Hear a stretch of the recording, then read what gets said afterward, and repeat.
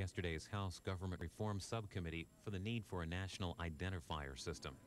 Chairing the hearing was California Congressman Steve Horn, and witnesses include former House Speaker Newt Gingrich and former Wyoming Senator Alan Simpson.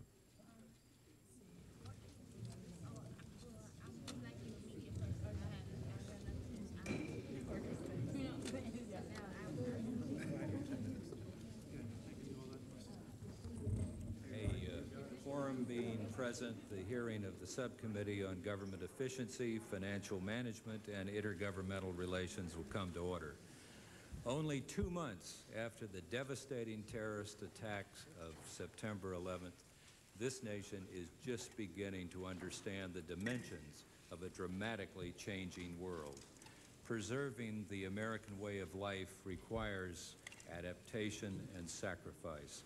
It means using this nation's unique strengths to address the vulnerabilities that terrorists exploited at an enormous human toll.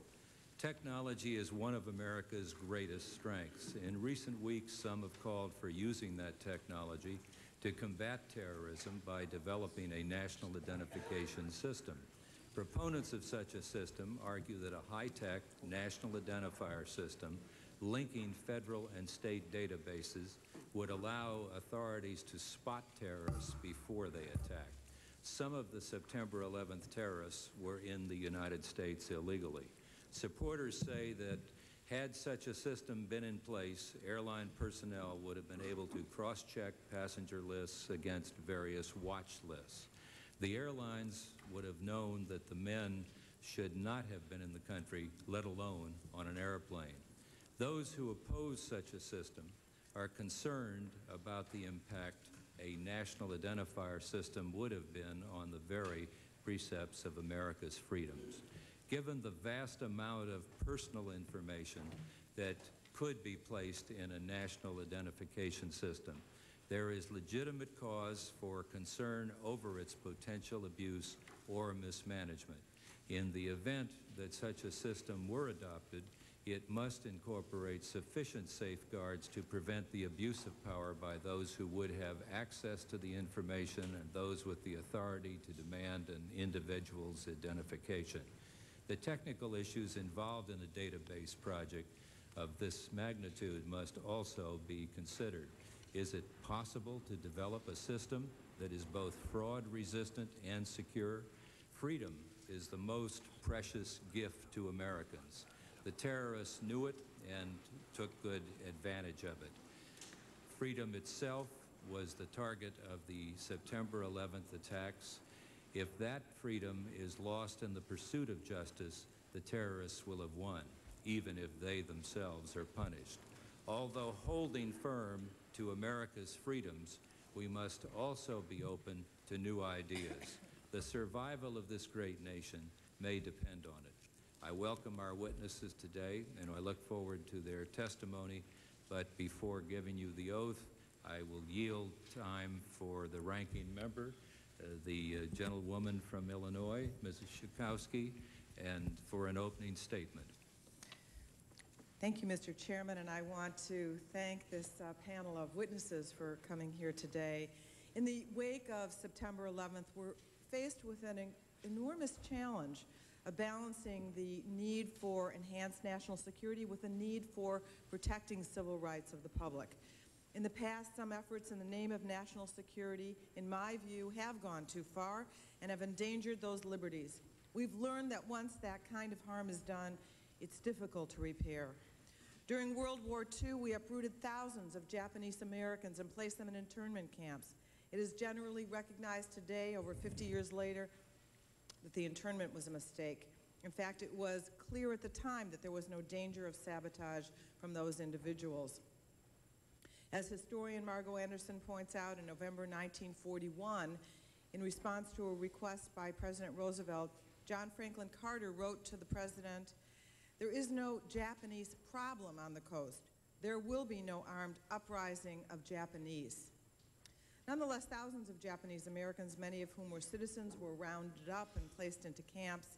Today we have a monument to those that were mistreated just north of the Senate office buildings, and our government has officially apologized. However, getting to that apology and the monument was extremely difficult and did not repair the harm done. The liberty and sense of security lost by those interned cannot be given back. We must be careful not to repeat the mistakes of the past. Last week on Thursday, before Veterans Day, I went to the floor of the House to pay tribute to those who have served our country in the defense of freedom. We have fought hard throughout our history to maintain a free and open society. We must not sacrifice those freedoms in the name of war. If we sacrifice our freedom, we lose the war, no matter what the military outcome.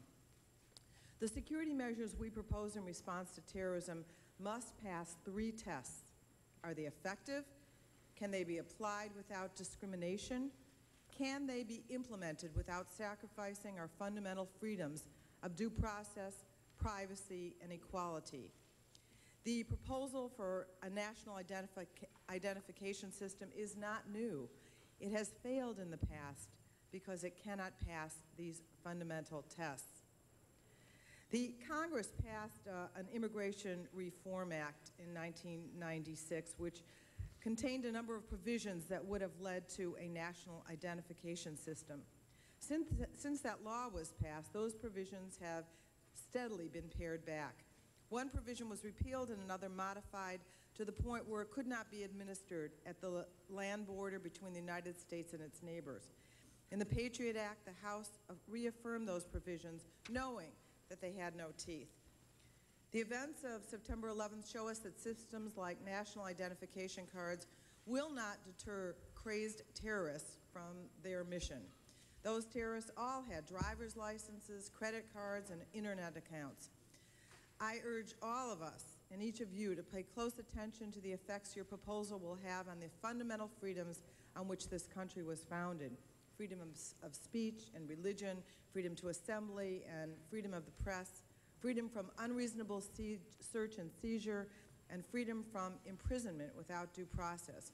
Those freedoms cannot be ignored in the name of Homeland Security.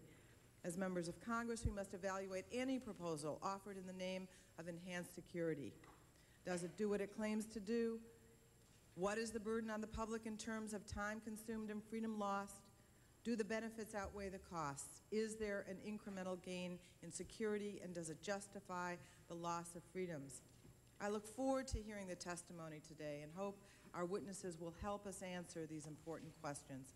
And I thank you, Mr. Chairman. I thank you, and before I call on Ms. Maloney, we have 2 members of the committee which will be before us, and without objection, we'll have Mr. Castle and Mr. Miller. And Mr. Castle. Well, thank you very much, Mr. Chairman. I know I'm an interloper here today, and I appreciate you and the ranking member allowing me to appear. And I wanted to share some thoughts I have on this and some legislation I've been working on with Congressman Jeff Flake of Arizona with respect to this issue. But I must comment first that this is a very distinguished, but even more so, a very interesting panel. I look forward to what they have to say. Many of the issues that are involved in the subject matter of today of national identification cards, in my judgment, should first be addressed in managing foreign visa holders in the United States of America. While I understand that the issue of national ID cards is extremely important in the times we are living in, and I would imagine somewhat controversial if I had to place a wager on it, I believe that we must first begin with the tracking of foreign guests in our country, and I don't think this should be controversial. I would like to just share a few statistics with you. In 1998, the Immigration and Naturalization Services, NIS, reported that 30.1 million foreign people came to the United States on a temporary basis.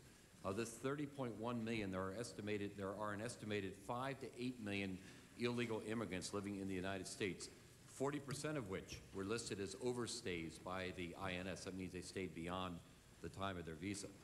I believe very strongly, and Mr. Flake does as well, that we need to be able to monitor all foreign visitors and track in real time, that is, the actual knowledge on a computer screen in real time, who they are, what their background is, and what they are doing in our country. Congress has actually, probably in the time of the gentlemen who are on this panel, has actually taken steps on this, but none of this has really been implemented. 6 years ago, Congress directed the INS to gather the arrival and departure data of most foreign visitors to make sure they do not remain in the United States after the expiration of their authorized stays. However, to this day, the INS Passenger Accelerated Service System, INSPAS is its acronym, remains only a pilot project used at only 4 airports, but not at any land or seaport points of entries. Another example of an innovative idea which has been put in place but not fully used is a border crossing card, which is used by Mexican and Canadian nationals who seek admission as border crossers. But again, this program has been plagued by difficulties and delays. I think such examples illustrate the lost opportunities inherent in the poor management of tracking systems. To address immigration challenges, Representative Flake, Representative Deal of Georgia, and I did introduce an act called the Visa Integrity and Security Act to strengthen the immigration system and to improve the ability of the INS to track all these temporary visa holders. A number of the key provisions in this legislation were actually included in the Patriot Act, which you might know as the Anti-Terrorism Act, which passed very recently in the Congress of the United States. But there's still a lot of work to be done. We do need to be able to track and locate temporary foreign visitors to the U.S. to ensure they're here for their stated purpose, which could be anything from being a student to working to a visitor, and to know when they have come and when they have left. A student tracking system that has been under development since 1997 needs to be improved and fully implemented. The Patriot Act does call for the implementation of the student tracking system, and it's authorized $36 million, which is a good start towards its deployment. However, we must advocate that the INS incorporate key provisions in any future student tracking system. We need to know if foreign students actually enroll in classes and whether they drop out. There are over 500,000 foreign students in the United States now. We also need to know their family history, course of study, and date of enrollment. And second, we need to know if a temporary worker holding an H-1B visa, which has been the subject matter of many an hour here in the Congress, is still working at the company that hired that person. A crucial aspect of any effective system that tracks foreign visitors is the use of technology to foil would-be counterfeiters, of which there are many, I might add. A smart card visa for foreign visitors would be much more difficult to forge than traditional visas. It would hold a copy of the fingerprint, biometric, and typical visa information, or pupil of the eye, or whatever biometric one would want to use. This is not a new idea either, by the way. It just has not been implemented particularly well. U.S. citizens who cross the border frequently are able to participate in a voluntary program that registers a fingerprint biometric. We just think in certain instances it should be automatic that it be done as opposed to being a voluntary program. Holders of frequent traveler passports pass more quickly through customs by showing their fingers for identification at a customs station. The use of biometric technology is encouraged in the Patriot Act. These tamper-resistant visas could eventually be linked to an integrated computerized entry-exit system, and the INS, customs, consulates, universities, and other law enforcement agencies would all work off the same information to monitor and track students, tourists, and other visa holders. And I'm sure I'm not telling anybody here the difficulty of some of the information exchange, even among governmental agencies today, much less on a computer in real time in terms of the various places, the embassies, the points of entry, where that information would be usable. All this technology is available, by the way, although at a cost, and programs can be more effectively utilized to track our foreign guests. The lessons learned from tracking foreign visitors can lend important insight to the pros and cons of enacting a national identification card for United States citizens, which we may or may not be ready for now, but I think we are ready for a visa system at this point if we put our minds to it and go about it. Let me just say, in conclusion, in no way am I advocating limiting in this particular program what we are doing with respect to visas or visitors to our country. We just want to make sure we know who's coming into this country, and if they should not be coming in this country, preventing them from being here, and while they're here, they are doing what they are supposed to be doing. And I appreciate the time, Mr. Chairman. Again, I realize I'm an interloper, and you've been very generous, and I yield back the balance. Thank you very much, and now I yield to the ranking member over the years, and the gentlelady of New York, Ms. Maloney. Thank you, and I would first like to thank you, Mr. Chairman, and the ranking member for holding this hearing, and commend you for tackling yet another complicated and controversial issue. Also, I'd like to extend my appreciation to the very interesting panelists you've assembled here today for taking the time to be here. We have taken a hard look at the way our great nation operates since September 11th. The hard, cold truth is that we have been very lax in many areas of safety and security. I believe the most difficult fact for us as a nation to face is that there is a group of individuals who hate us and want to do harm to the citizens of America.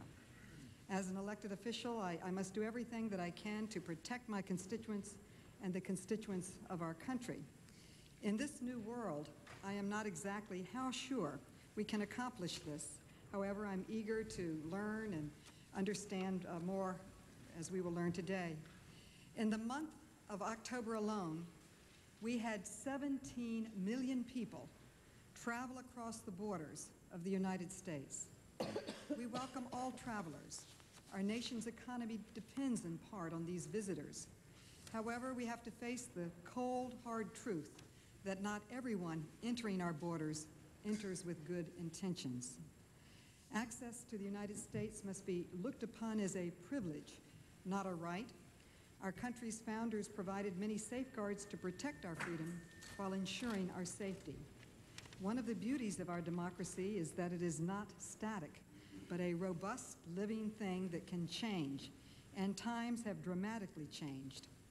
Daniel Webster, one of our nation's former great leaders, once stated, and I quote, "God grants liberty only to those who love it and are always ready to guard and to defend," end quote.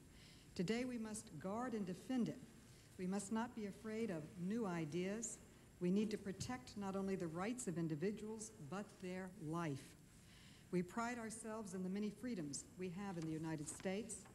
However, in order to protect these freedoms, we need to protect our safety and our nation's security. I commend President Bush for taking the bold step yesterday to begin to require stricter regulations regarding the granting of visas.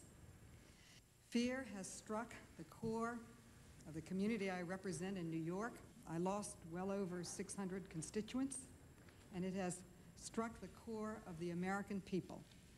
The freedom to travel freely about our nation has taken a devastating blow.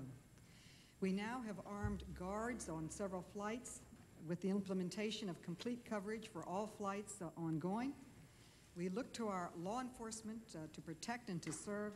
However, we need to arm them with the tools to accomplish this mission.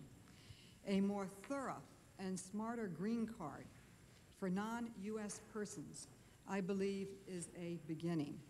I also believe that we need to tie one state's driver's license to their visa expiration date.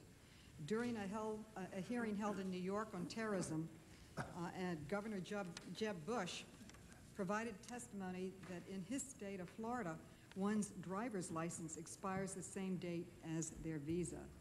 Does this not provide yet another way of tracking non-U.S. persons? I believe we need to take other steps, and one could be that an individual's bank account could be frozen also at the time of a visa expiration date. All non-reclaimed funds could revert to the state's escrow account to fight terrorism. We have seen how our banking industry has been contaminated by the terrorist community again, and we need to reclaim it. As I stated earlier, I do not have all the answers, so I'm very much looking forward to our panelists to help me and other members of this committee uncover all the pros and cons of this important issue. Thank you very much, and I yield back, Mr. Chairman. Thank you, and we now yield to Mr. Miller from Florida, the chairman of the Census Subcommittee of Government Reform. Mr. Miller.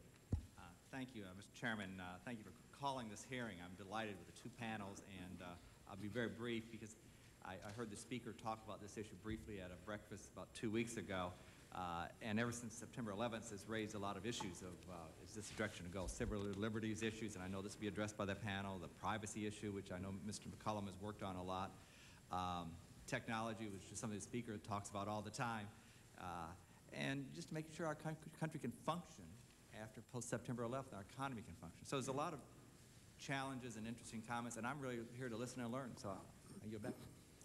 Thank you very much, and any other statements that come in will be filed for the record. We now start with our first panel, and I think you know the routine that this is an investigating committee, and so if you raise your right hand and if you have any assistants backing you up, why, get them, and the clerk will get their names too. Do you solemnly swear the testimony you will give before this subcommittee will be the truth, the whole truth, and nothing but the truth? I do. Clerk will note that all the witnesses have affirmed.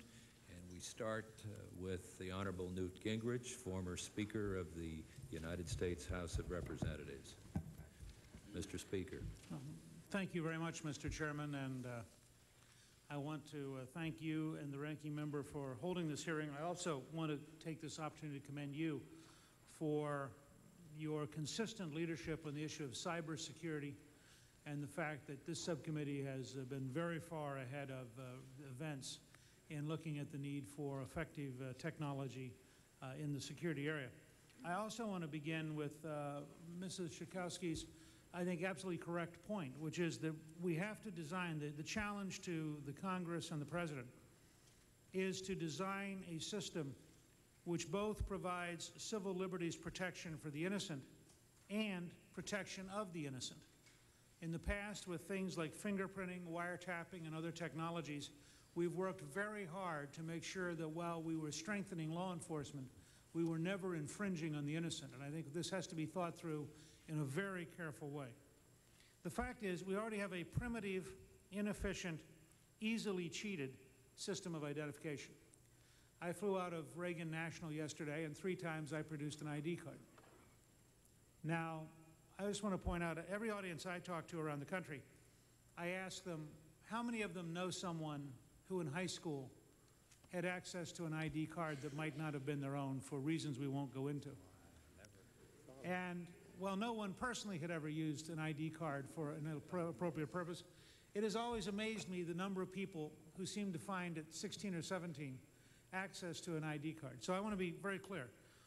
I think we've already indicated at airports, we've indicated at government buildings, we've indicated in a variety of places that asking for identification is legitimate. The question now is, can we design a system which has effective ID while still protecting the innocent?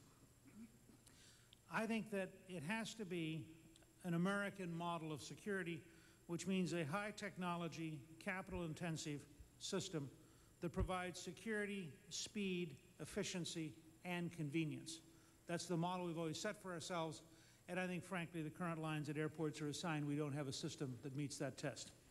It's also necessary for the world economy to have a parallel system for freight, whether it's in trucks or container cargo, that is secure, fast, and efficient, or we will literally break down the world economy and add a substantial amount of cost to everybody's life.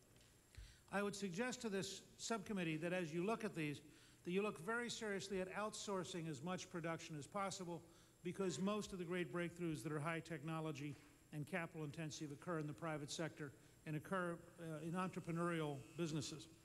And I particularly would recommend you Clayton Christensen's The Innovator's Dilemma as a study of new technologies that work, and Nathan Myhrvold's recent writing, particularly in USA Today, on the concept of exponential industries and the ability to develop really dramatically new technologies in the next 5 to 10 years.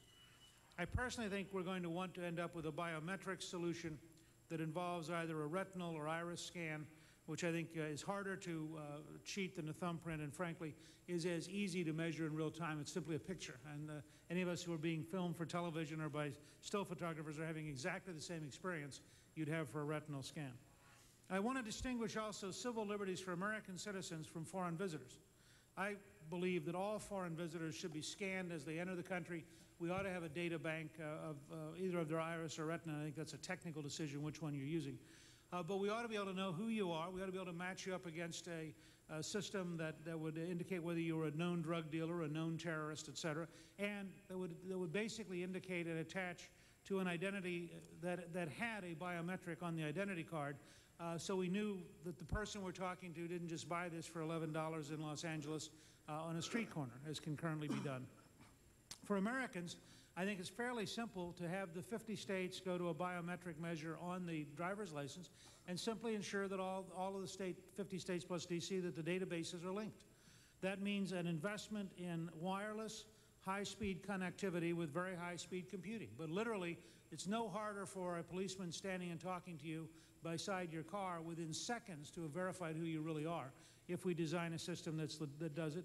And I think you can do that with civil liberties protected. I would not insist on a national ID card because I think you do get into civil libertarian issues. But I would suggest to you that the simple act of having 2 lines at airports, one biometric where anybody who's a frequent flyer who wanted to be able to literally walk through the line, verify who they are, and pick up their ticket at security as they're going through, while we'd have a long line that may take an hour and a half for people who prefer to avoid that kind of convenience.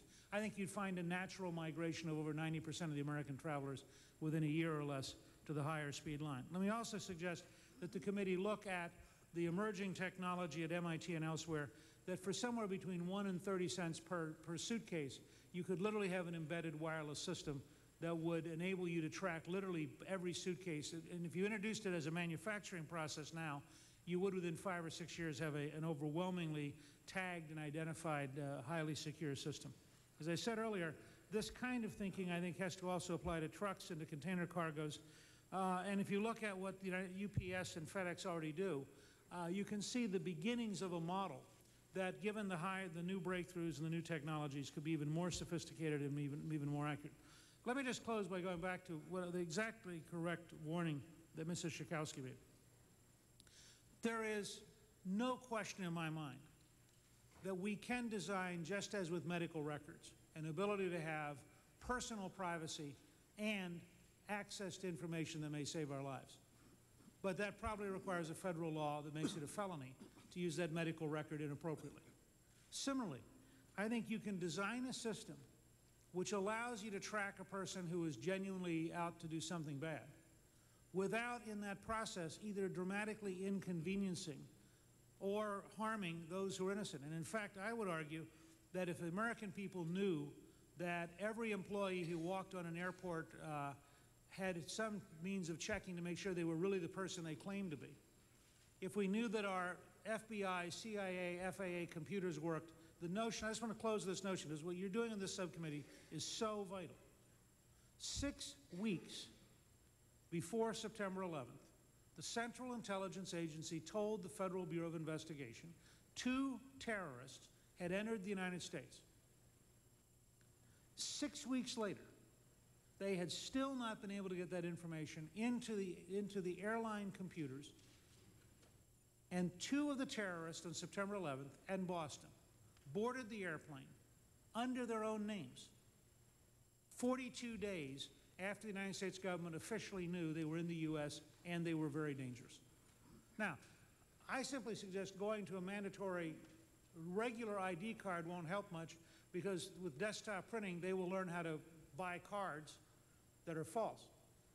But if we had a high-speed computing system and we had an ability to have very high-speed access, I think we could design a system where we would have found those 2 people, they would have been stopped at Logan, and we would have had a very significant understanding of what was going on. I think this committee is moving in the right direction. If it does it right, the system will be very secure, it'll be very safe, and it will protect our civil liberties while also protecting us. We thank you very much for those pertinent views, which I'm used to, and it's very useful. We now turn to the very distinguished ex-senator and one of the great public servants of this country, namely Alan Simpson, who spent more time on immigration, I think, than probably all the rest of us put together. So I'm going to turn it over to you, Mr. Chairman, if I could just inquire, apparently you're going to proceed through the vote? We're going to go now, and Mr. Miller returns. He will be presiding, and then I'll come back. We're in this less than seamless operation. We know that. Known as the vote. And we will be back, so... I'll just proceed then. And Thank you. Proceed, and I will try to be back in 6 or 7 minutes. Thank you, Chairman Horn. Thank you. I come in here with a very eerie feeling as Jack Brooks is staring at me there. And he would look at me with that smoldering cigar and say, "Simpson, I got a deal for you." I'd lose my shirt and my underwear and everything else in here. Well, that was Jack Brooks. What an amazing man. It is a pleasure to be here to discuss this serious issue of how we might strengthen domestic security. I was particularly moved by Congresswoman Schakowsky's remarks, for I met Norm Mineta at the Heart Mountain Relocation Center when we were 12-year-old boys. He was behind wire, and I lived in Cody, and our scout master took us to the Jap camp, is what it was called, 11,000 people there, and Norm and I struck up a friendship of curiosity and juvenile devilment that has lasted now 70 years. He's a very dear and special friend, but we want to remember at that time that Attorney General Earl Warren of California signed the order to evacuate them, and a unanimous decision of the United States Supreme Court by William O. Douglas said that it was proper. So I think let's try to keep that in perspective and not think of how it is 50 years from then as to the fact that the Japanese submarine lobbed a couple of shells into an oil field off of California in the spring of '42, and it kind of startled people. Just thought I'd pitch that in. Just thought I'd throw it in there. Anyway, you're on track. I was impressed by what Newt is saying, because you're all being led astray by a single term, and the term is national ID. I never used it. I put it in the bill that we were not talking about a national ID, and you do a disservice to the country when you use the phrase national ID. We're talking about a more secure identifier system. It could be many things. And if anyone believes that there is intrusiveness in what we're suggesting, all of us, Newt, myself, what Bill will say, what Democrats and Republicans, what Rodino and I said, what Mazzoli and I said, and in the bill it said we're not talking about a national ID. That's a diversion for people who like to talk about tattoos and Nazi Germany, and don't let them get away with it. We're not talking about that. Every time we try to do something in this area, it was filled with emotion, fear, guilt, and racism. The Select Commission on Immigration and Refugee Policy said we ought to do something in this area. We tried to do that, got shot out of the saddle by arguments about tattoos and Nazi Germany.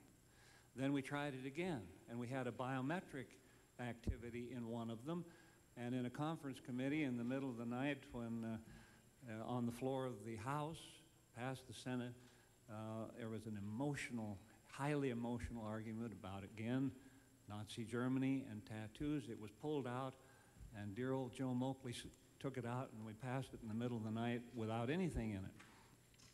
The House always had an aversion to that kind of thing. The Senate would pass it, and I can only share with you that everything we did in this area was bipartisan. Mazzoli, or Democrats from Kentucky, Rodino, the chairman of the Judiciary Committee from New Jersey, still living, and a magnificent man. We did these things. Ham Fish, and Newton knows him well, and so does Bill. You have to do something, and the something is not intrusive any more than what you get when you go to the airport now, or what you get when you go into a store and have to give your slide card, or when you file for credit, or whatever it may be. Senator Simpson. Yes, indeed. I'm afraid I have to go vote, which would leave no members here, and so I'm going to grab this gavel while I can, and and recess this committee at least until someone returns. All right. Well, that's very kind. Thank you. I'll just keep going, though. No. Because it's the same. Yeah. All right, Roger, are you ready for this? Listen to this.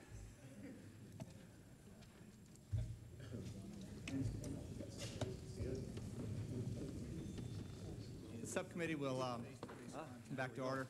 Mr. Horn will be back shortly and ask me to proceed with the presentation. I think Senator Simpson, would you continue? Thank you very much, Congressman Miller, and I see you have new devices here, which are very clever. It's not on yet, so I'll speed ahead. Well, I was just kind of reviewing things and speaking to Congresswoman Schakowsky's comments, let me just give you a very brief summary of past efforts. The Select Commission came into being 79 to 81. I was a member of that bipartisan commission. Father Ted Hesburgh was chairman, and we did a lot of things. We recognized that no system attempting to control anything would be effective without a more secure method of confirming a person's identity and immigration status. So we recommended, the commission recommended, it was a narrow vote, a substantial improvement. Then we had Immigration Reform and Control Act of '86. When that first passed, it had a provision in it that the executive branch would implement a system that would reliably determine identity again and authorization of all persons. That was weakened by the Senate, stripped by the House. I think it was a conference committee. That's often the history of conference committees, as I recall them here in this chamber, especially with Brooks with the gavel. But anyway, that's an aside. The enacted version of IRCA had a pilot program in it, and then we had telephone verification. We couldn't get much done because, again, the background noise was always national ID.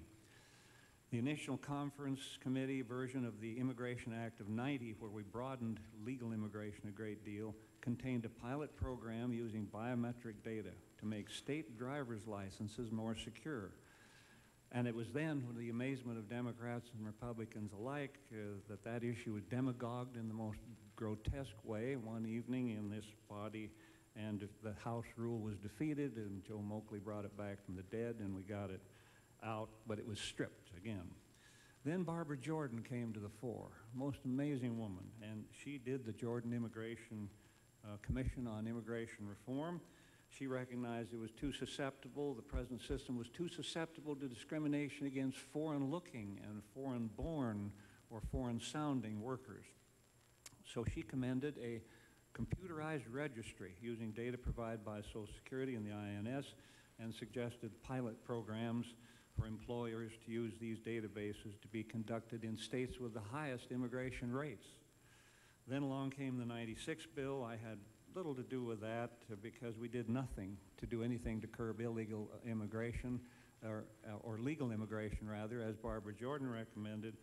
But we did get a pilot program in there to where you could access by computer modem. It is in '97, it was used by approximately 2,000 employers who were voluntarily using it. While it's a helpful deterrent to certain instances of fraud, it is not a good when an unauthorized alien submits a card with an invalid number or submits a card where the name does not match the number. It does not prevent aliens who falsely assume the identity of another person from using the other person's valid Social Security number, and this is often referred to as identity theft or true identity fraud, and it is endemic in America. Talk to your credit card people. So, I doubt that there is any full support for a national ID card. I never suggested it, and I just have to pack that in one more time. And if that's going to be the word, you're going to all fail. You will do nothing. Get away from it. It's a phony baloney. What we're talking about is, and when we were talking about it then, was some type of new document to establish work authorization or identity.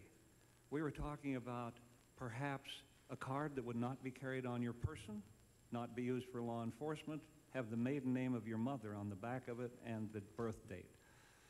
And then, you know, always would come the George Orwellian aspects of that. Here's what I suggest respectfully. A few positive benefits, I think. I therefore would respectfully suggest that you improve the state driver's licenses. That's the principal identity document in our country. We must eliminate the ability of people to falsely assume the identity of another. Some of the September 11th terrorists facilitated their actions through easy access to Virginia driver's licenses. Now, the only way to prevent identity fraud is to include biometric data on the card. I agree with Newt completely, such as a fingerprint. It is also, in California, it is done with a retina scan in California for commercial driver's licenses. You want to take a look at that. Minimum nationwide issuance standards could be imposed by Congress or agreed upon by the states. I think it would be minimally intrusive. Expanded access would be another one to INS and Social Security databases.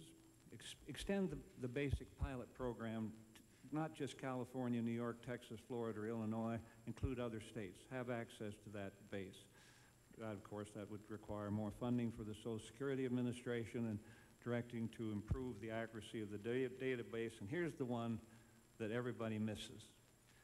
There are about 2,000 agencies in the United States that issue a birth certificate. They love it. They're little old ladies. They do things, little old men too, and they issue them and they love it, and they don't want anybody to mess with it. Don't mess with me giving, because I know the mother and the father, and when little Twinkle Toes was born, I signed that. The vulnerability of the birth certificate system allows aliens to bypass all immigration systems altogether and impersonate U.S. citizens. The Jordan Commission said, if we reduce the fraudulent access to the breeder documents, start looking at the breeder documents, ladies and gentlemen of the Congress, particularly birth certificates that can be used to establish an identity in this country. And the specific steps recommended by her commission were, and I conclude, regulation of requests for birth certificates through standardized application forms, a system of interstate and interstate matching of birth and death. We don't do that in America. We don't match birth and death. How can you ever get a handle on it? Requiring a federal agency only accept certified copies of birth certificates and a standard design and paper stock for all certified copies, and encouraging the states to computerize birth records repositories. I think these recommendations are sensible, practical, and should be enacted, and it is time. Thank you very much. Thank you, Senator. As usual, you have the common people's touch, and you also know how to get through the bureaucracy and everything else. I am glad to say to you, the commissioner yesterday told a number of us that he will split up the agency so that you've got an enforcement operation and you've got a service operation. And a lot of us have wanted that over the years. So a little progress is being made there. We now go to Mr. McCollum, who during my years in the House, no one was a better legislator than he was. And we're glad to have you back here, Mr. McCollum. That's a high compliment, Mr. Chairman, and I'm very glad to be back here too today with you, and especially pleased to be with this distinguished panel of my friends, Speaker Gingrich and Senator Simpson, with whom I've served a good number of years, and on a topic that really is very timely and very important. I know, like everybody here, that we all were affected terribly by this tragedy on September the 11th, the attacks on us that I think most envisioned was unimaginable, even though many of us who served in the arenas that I did in Congress knew that sooner or later we were going to have a terrorist attack of some magnitude. We could not have expected nor anticipated the horror that came with this particular one. And now we're having a reaction to that. Having been chairman of the Crime Subcommittee, having chaired the Subcommittee on Human Intelligence, founded the Terrorism Task Force, been 18 of the 20 years served on Immigration Subcommittee, many of those years with Senator Simpson's work and mine together with the fellow up there you mentioned, Brooks, and others. I come to this with a perspective of absolute conviction about a couple of things. One of those is that there is no need for a national identification card, and I'm very much opposed to one. But I think it's important to identify what a national identification card is. What do we mean by that? Mr. Chairman, I mean by that a uniform system, a uniform card that every American would be required to carry to produce to law enforcement, employers, various government agencies for identification purposes. Such a card would contemplate a national database accessed by a computer for verification purposes. It might contain a strip on the back like your Visa card does. It has data and information already built in it or accessible through computer. A photograph, a fingerprint, possibly even a national database that every American had a fingerprint in. I don't favor that. I don't think that's right. I think that's an insult to our system of government, the privacies, and those great freedoms that our founding fathers envisioned. It's a big brother type system. But we do need to make some of the identifiers we already have work. And that's what all of us are testifying about today. I have not heard a word that either of my colleagues said that I took umbrage with. but I do have a perspective on a couple of these a little bit differently.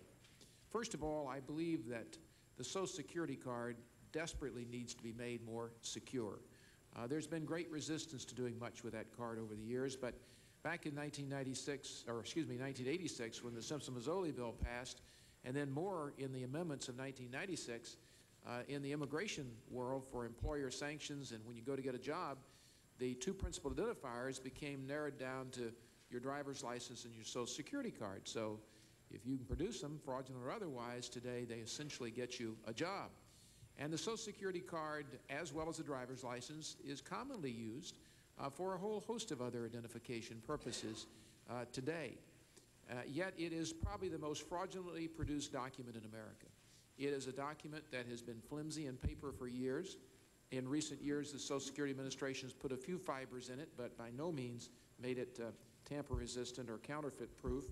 And I encourage this committee and other members of Congress to really take a look at a proposal that I have in as a legislative matter for a good number of Congresses. One that is attached and submitted in this testimony today, H.R. 191, and a bill in the last Congress, Mr. Chairman, that you were an original co-sponsor of. That is a bill, that is a proposal that would require the Social Security Administration to make the Social Security card as secure against counterfeiting as the $100 reserve note, with a rate of counterfeit detection comparable to the $100 reserve note, and as secure against fraudulent use as the United States passport. Now, we're not talking about putting pictures on the card. We're not talking about any of that, but it's all those interwoven things that you can use to use ultraviolet lights and so forth to determine. I also would encourage the same type of activity that has been discussed here today with regard to the driver's license. I think that driver's licenses, at least the general standards for what they are, should be uniform throughout the country. And I don't think we have to mandate that. I don't think Congress should preempt the states. But I think that there should be an effort to encourage that from Congress. And I think that it should be done in a way that does have either a uniform standard proposed or get the states together to do that or whatever.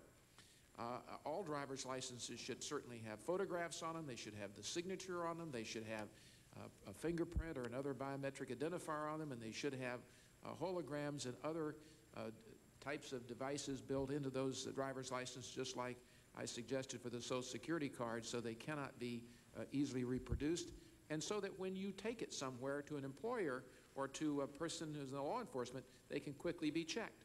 You know, we have a little machine that's been around for a number of years on fingerprints.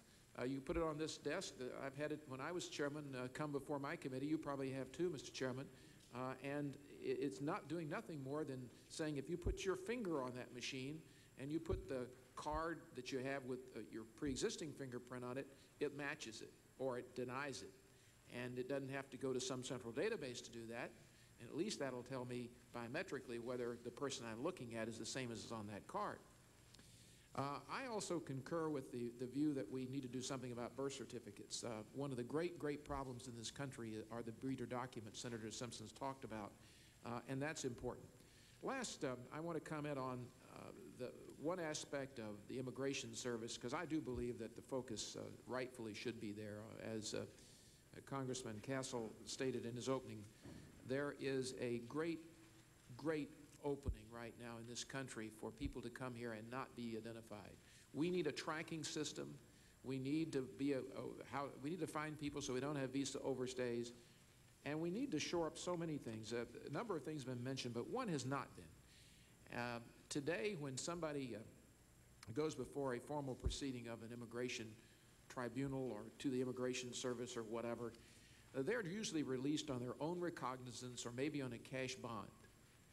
The Immigration Service has the authority to have a security bond, much like a bail bond, but they don't do that.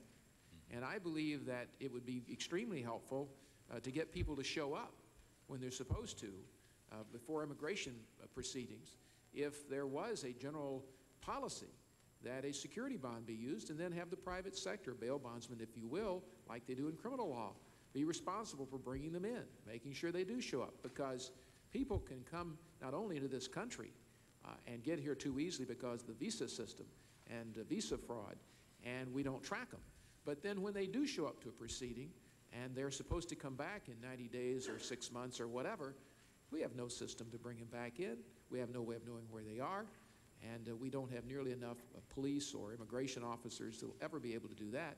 So why aren't we using the private sector the same way that we do in criminal law?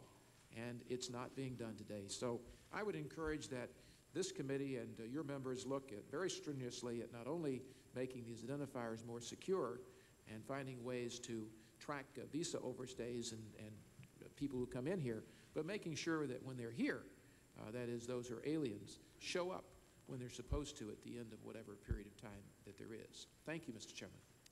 Thank you for your testimony. And we'll now go to questioning. It's going to be 5 minutes per person because of the travel schedules. And we will alternate between the majority and the minority, and I'll start it off. And it'll be Mr. Chief Counsel will get the technology here. We're in business. When my opening statement, I cited a Pew Research Center study that showed overwhelming support. 70% of those polled for a national identity system.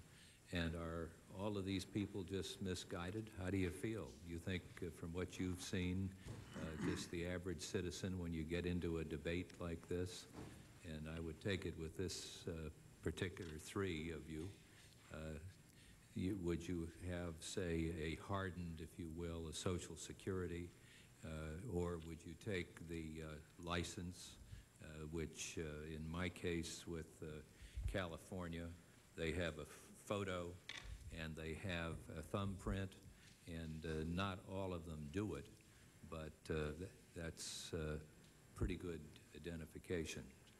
So any type of other type you're talking about, then simply hardening up the Social Security card and then putting a picture on it or a thumbprint. I remember when the supervisors of Los Angeles County, which is a county of 10 million people, and they started with the photo on the welfare situation, and a few thousand people got off the rolls because they were going 2, 3, 4 places to get money. And that was one way to do it. Well, Mr. Chairman, if I might respond, Yeah. I don't believe that, for example, in the Social Security card, you want to go to put a picture on it. I don't think you need to. I think it can stay paper. Its purpose is to make sure that the number that's on that card and the name on that card are the bearers, and that when you take that card and produce it for whatever purpose, that that very simple fact can be verified. I also think, by the way, that it would present problems in reissuance. The Social Security card, one of the great reasons why that's been a problem in getting it corrected is the Social Security Administration want to go to the cost of reissuing a lot of these cards. They don't have to reissue all of them, but I think they do need to reissue those with the younger age group, and that would be an added expense that I don't think you'd want to encounter. And again, I don't think we need a national ID card as such, a separate card. If you have the driver's license and you have the Social Security card, one with a picture, one without it, that are more secure, more tamper-resistant and counterfeit-proof. It's interesting, Mr. Chairman, that polls throughout the Select Commission back in the 80s, 85, 90, if you would ask the American people, Roper, Gallup, whatever, if they favor restrictions on immigration, 70% do. It just stays that way. Not illegal, or, I mean, I'm talking about legal and illegal immigration. Interesting. But when you come to the Congress, it doesn't get done that way because the Statue of Liberty suddenly enters the phrase, and all of us are children of immigrants. Mine from Holland, orphans. If my granddad hadn't killed a guy in the middle of the main street, we'd had a better reputation there in our state. But that's another story, and I won't go into it. Nevertheless, you can't continue to talk about the Statue of Liberty again. You must talk about reality, and all three of us, I think, are. All of you are. But I think the one that surprised me was when they put the examination into California for the retina exam on truckers. The guys just stood outside the building because they didn't want to go any part of that because they'd been using fake IDs and all the rest of it, and it was a very serious problem. And I think you ought to look into that California commercial driver's license issue, retina exam. Thank you. Yeah, I think that what you have to recognize is that the people most opposed to a national ID card are dramatically more passionate than the people who have some vague general support for a national ID card. And that's why I think Senator Simpson was right early on in saying that if we go down that road, it's a dead end. It won't happen. On the other hand, most Americans, I think, can be led to agree that having an efficient transfer of information so you know that your driver's license is real, that it's valid, so you can check it across state boundaries and for specific purposes. Foreign visitors, I think most Americans would agree, you could have a nationwide system of identification, because that's not part of what we think of as our civil liberties. People who have very important security jobs, whether it's on airports or elsewhere, people would agree you ought to have a pretty high standard of security because they understand that that's a function of your job. It's not an infringement on civil liberty. But I would encourage you to be minimalist in this. You want to get to a highly secure system that is across the whole country, that is ideally mostly decentralized in terms of states implementing it, but with information able to flow across state boundaries. And you want to do everything you can to minimize the threat to those whose primary concern is civil liberties. Thank you. My time is up. 5 minutes to Mrs. Schakowsky, the ranking member. Thank you, Mr. Chairman. Following up on that minimalist approach and using your example, Speaker Gingrich, of what happened before September 11th, that the CIA actually transmitted information to the FBI and it never happened. It never got through. What I'm wondering is, are there not systems in place, were we to have the proper technology for sharing that information, that could provide the kind of security we need? Let me just, that's the question, but let me just say that in many, many hearings that we've had since September 11th, what we have found is that information was all over the place, and that had it only been shared and gotten to the right place, that we could have done this or that to prevent what happened. And so I'm just wondering if it isn't a matter of looking at our systems, adding new technologies where we need to, but not new authorities to gather that information. If it's just a matter of making more efficient what we already have. I think you're 90% right, but the 10% that's missing, I think, could kill us. And let me describe what I mean. First of all, whatever system we build, we ought to have a competitive team try to break. Because to find out how rapidly can you buy a counterfeit, how rapidly can you figure out a way to work around it. Because we have active opponents who study what we do and who can spend 2 or 3 years trying to penetrate our systems. And if we're really serious about security, then we ought to be serious about learning what its weaknesses are. Second, as Senator Simpson said a minute ago, we discover that whether it is illegal aliens or it is people who are, for one reason or another, using a false identity, that there are, even in the current system, even if you had 100% accuracy of sharing the information, some of the information going into the system is false. And we don't necessarily today have the kind of identifiers and the kind of structure that makes sure that the information you put in is accurate information. I think that would be the other zone where I think there has to be really serious work done. But I yield to my colleagues who know more about this than I do. No, Congresswoman Schakowsky, you are right on track. One of the most frustrating things for me, and I know for Peter Rodino and Ron Mazzoli Fish, all the rest of us, was the absolute stubbornness of the agencies to share information. The one that appalled me was Customs and INS. Oh, there's a real internal, it was bizarre, it was childish. Customs wouldn't, Customs can pick up a lot of stuff. They know what's going on, stuff coming in, and they'd share it and they'd say, well, we handle that. The Border Patrol and the INS and the Justice Department and the CIA and the FBI, and oftentimes their arrogance, and the CIA's secret arrogance. I mean, this is where you have to smash the big bug right here. And I think that's what I hear the President saying, and he's going to give Ridge all the authority to do that, and he's going to make him do it. Well, we've all been here a long while. Merry Christmas. We'll see what happens. Well, I know that that's a big problem, and what Senator Simpson just said and we joked about is so true.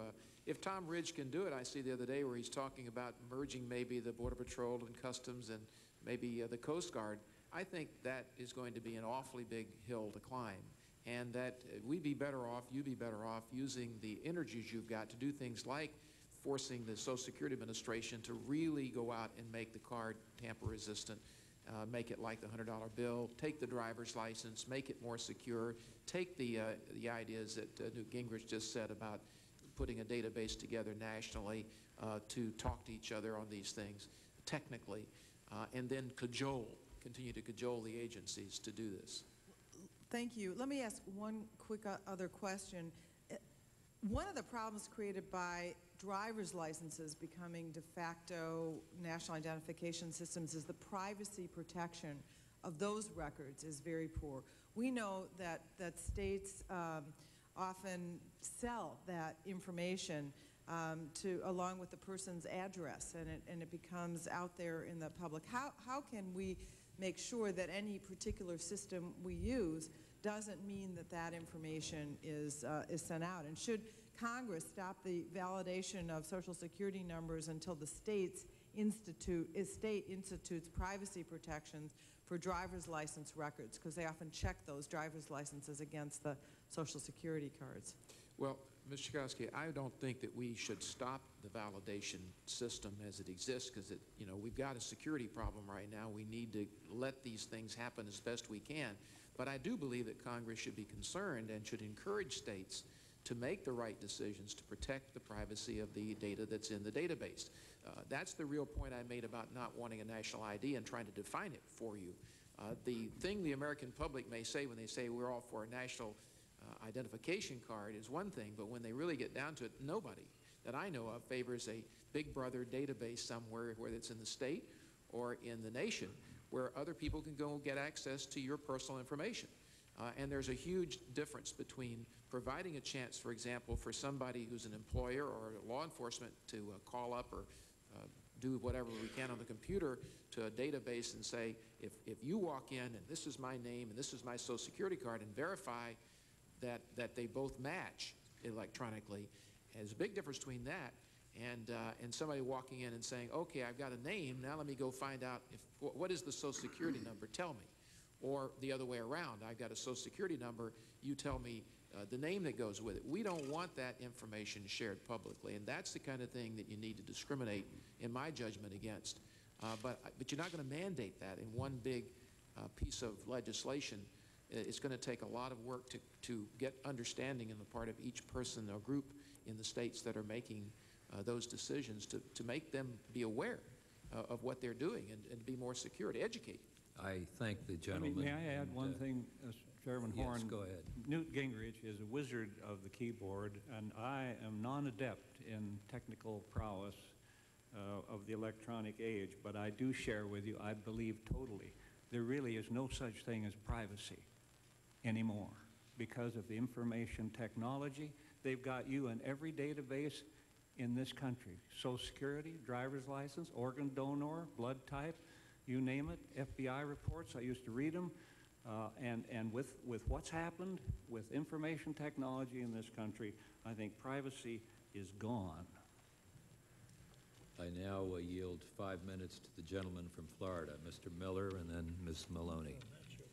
Let me follow up on what Senator Simpson brought up, and that's the issue of privacy. And I know Speaker Gingrich and Mr. McCollum worked this issue when they served here in financial privacy and medical privacy, and I know you wrestled with trying to get legislation through. Would you comment on that experience and what the experience has been that you're aware of controlling that kind of privacy? Because we are public figures, and y'all were certainly public figures when you served here in this institution, but that's really one of the core concerns is privacy. And when you wrestle with it and we pass legislation on financial medical in particular, is it working? And what can be done to make sure we can ensure privacy if we move to some type of ID? Well, let me say, first of all, I think this is an extraordinarily important issue. In a way, big computer is a much greater danger than Big Brother. And it's partly true because it is so seductively convenient. You use a credit card. It doesn't occur to you how much information you're building on that credit card every week when you charge things, what it tells somebody who's clever about your habits, your interests, your taste, etc. Then you go and you use telephones, which have records. And then you go and you pump gasoline. And then you go and you get a driver's license. I mean, by the time you're done with all this, if you were to actually assimilate or accumulate all the information that currently exists about you, you'd be stunned at how much you are a public person in ways you did not intend. And I think there are two very different layers of this. We badly need to think through an integrated privacy policy in terms of law. As I said earlier, I'm a passionate believer in electronic medical records, but I'm also a passionate believer in a federal law that would make the inappropriate misuse of that information a felony and have very stiff penalties. Because I think we have to have the information, but we want to protect people from having it exploited to hurt them. Similarly, I think that it's important to recognize, and I want to, as I started my testimony earlier, I want to commend this subcommittee again.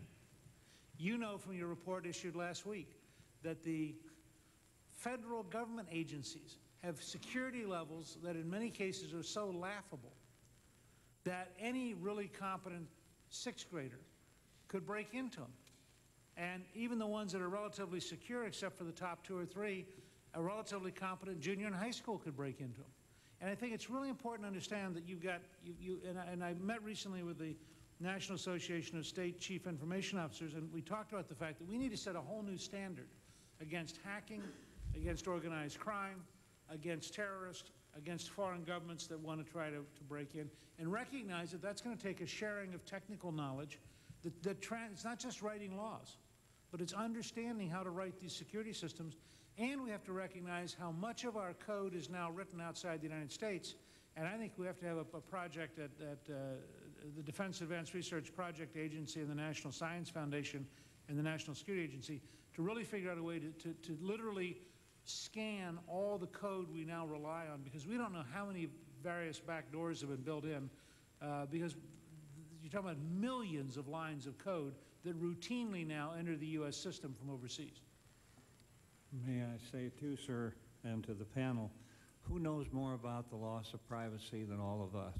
You, me, all of us who are in public life have none. And that's all right. It's all right with me. I laid it all out there, all the peccadillos and the goofy things I ever did. But there's no privacy for a public figure. And so I think it's very important to realize that as we do these things, the media loses a lot of sleep about us, because when we get active, they go into everything we've ever done, first grade, high school, college, the whole works, and we get the whole load. When you come back to them and say, you know, aren't you intruding on our privacy? And they say, well, you're public figures, we're not. I say, more guys know you on that tube than know us, all of us in Congress, so don't give me that. I think we ought to know a little bit about your private life. It's a sick idea, I know. It's about the First Amendment. Belongs to me too. But this is really, we're the ones that have suffered the slings and arrows, and I haven't the I'm ready to do that at any time. In fact, there isn't anything, and the woman I've been living with for 47 years is sitting back here. There isn't anything they couldn't dig up on Al Simpson, but let me tell you, they've sure as hell tried. If I might, I like to make a distinction. Mr. Miller, you've asked about privacy. And I think it's what is a person's reasonable expectation, what are the constitutional protections for that, and there are some. And we live in a different age when it comes to the computer, but we need to divide up what people should reasonably expect in the way of privacy with respect to their government intrusion and intruding into that, and what they can reasonably expect when they go out and take certain steps on their own in the private world, in the world of business, and with data that they freely yield to someone for a purpose. Two different things. The privacy that's protected in the Constitution clearly is there when it comes to the government and coming into your house, not just from a criminal law standpoint, but an unreasonable search or seizure or eavesdropping or whatever, and we have all kinds of checks on that, and they should always exist. When it comes to the computer, when you use the computer, You need to just simply be aware you are opening up whatever you put in there to other people to look at it. And we can talk about trying to restrict that all we want, and it's very difficult to do. On the other hand, when you give up data, say, to a bank, which was where we first met the privacy issue in the last Congress, and it created all the hullabaloo, I don't think people were even thinking about the privacy question so much there. But the reality is that prior to the enactment of the big bank bill last Congress, banks could share data that they had with anybody. There were no restrictions. And we put the first restrictions, Congress did, into law. And those restrictions said that since we merged or allowed the merger of the operations of banks and security companies and insurance companies, that if you were in the same holding company, the same group owned all three of you, within that group, financial information that you as a citizen gave to that bank could be shared. But if they wanted to go out and give that information out to somebody that wasn't a party to their company, to their big, their holding company, they had to seek your permission. And those are the kinds of things we need to think about at each stage. You give up your rights when you go and do a certain business transaction, but you should be informed what you're giving up. And before information that's given by you to a business or third party is given away to somebody else, you should have the right to say yes or no. But absolutely, you should have a reasonable expectation the government won't intrude in your privacy. That's sort of the broad guidelines. It's a huge subject, but that's the guideline. Thank you. The gentleman, and now 5 minutes for the gentlelady from New York, Ms. Maloney. Thank you, Mr. Chairman. Speaker Gingrich, you mentioned that you were not supportive of a national ID card, but you supported a more efficient transfer of information. Since all of the known terrorists were visitors with visas here either legally or illegally, it appears that a good place to start would be with a sort of smarter, a more thorough, tamper-proof green card. Would you agree? Yeah, I did say earlier that I drew a very sharp distinction between the need for a national system for non-citizens, which I think should be administered by the federal government, run across the whole system, should have a clear identifier that's biometric, and should have a database that can be accessed by a variety of agencies. And that's just, I think, should be a condition of being here. I also said, and I think you'll get real controversy about this, but I think we are much better to go to some kind of guest worker program and accept the legality of people who are here for the purpose of working and get them identified. I think when you have a pool of, I think the numbers are 3 to 5 to 7 million people who are illegally here but are here actually to do legal things. They're not here to be drug dealers. They're not here to be terrorists. That pool of people who are outside the system causes, I think, a real challenge for security purposes. So I think we'd be much healthier to have an identifiable guest worker program and simply have a requirement that everybody who's a non-citizen have, as you said, some kind of identifier and a sophisticated green card with a central database. That should be national, and my guess is overwhelmingly the American people would support something like that. I'm also suggesting if you come here as a visitor, as part of the transit point, that we ought to have some biometric, I think probably iris or retina scan, so we could determine whether or not you in fact are a person that is a threat to the United States at a point of entry, even for visitors who are here on business or here for tourist purposes. And my guess is most people around the planet, people who come for business or for vacations, want to be safe, and they want a safe system, and as long as it's not too intrusive, I think they'd be very accepting of that kind of safety. Okay. Building on that base of a non-citizen database that is national, who should maintain this database? Where would you put it in government? Would you put it in the INS? Would you put it in the FBI? Would you put it in the new Homeland Security? Where would you put it? I'm going to yield to my two colleagues on this. I don't. It's not a topic. I've actually not thought about where in the federal government you would house it. I would probably outsource a great deal of the management of it, just because I think it's very, very hard for the federal government to get first class. Well, it's the immigration service you're talking about. I don't know what you would put it in INS. Where would you put it, Mr. Simpson? It was my experience, Congresswoman Maloney, that I met some of the finest people in both parties who were commissioner of the INS. It is an absolutely unwieldy agency. Doris Meisner did her best. There's nothing you can do with them. The regional people are tough. district people, it's got to be done there. I think that's, if you go ahead with the legislation that's being proposed, then it would be the INS, which would be logical, not Social Security. Something about Social Security remains rather sacred. This is only for non-citizens. Yes, And indeed. Well, many non-citizens hold Social Security cards.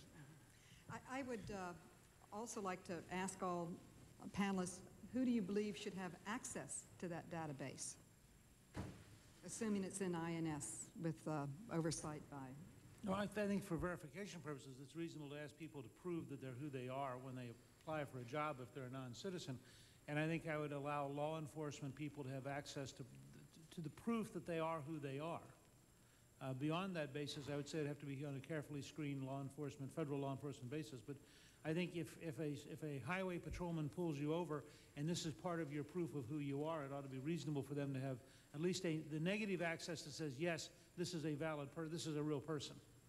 The other panelists, who do you think should have access? You agree? Well, I think that what Newt Gingrich is trying to say is very clear. I think he did say it, but I want to amplify it, and that is that the key to all of this in identification right now, and certainly in the area of these aliens who are here or coming here, is the proof that they are who they are, that verification. That is, that's the whole idea. If you have a biometric where you can pick your fingerprint and put it here, maybe that goes back to some database where you corroborate, hey, that is Joe, you know? But I don't think the general public should have access to it, and I don't think that anybody but law enforcement, for very specific purposes, probably only Immigration Service and key law enforcement people should have access to the full information, presumably the data on that alien about, you know, where they were born, how many times they've been married, that sort of thing.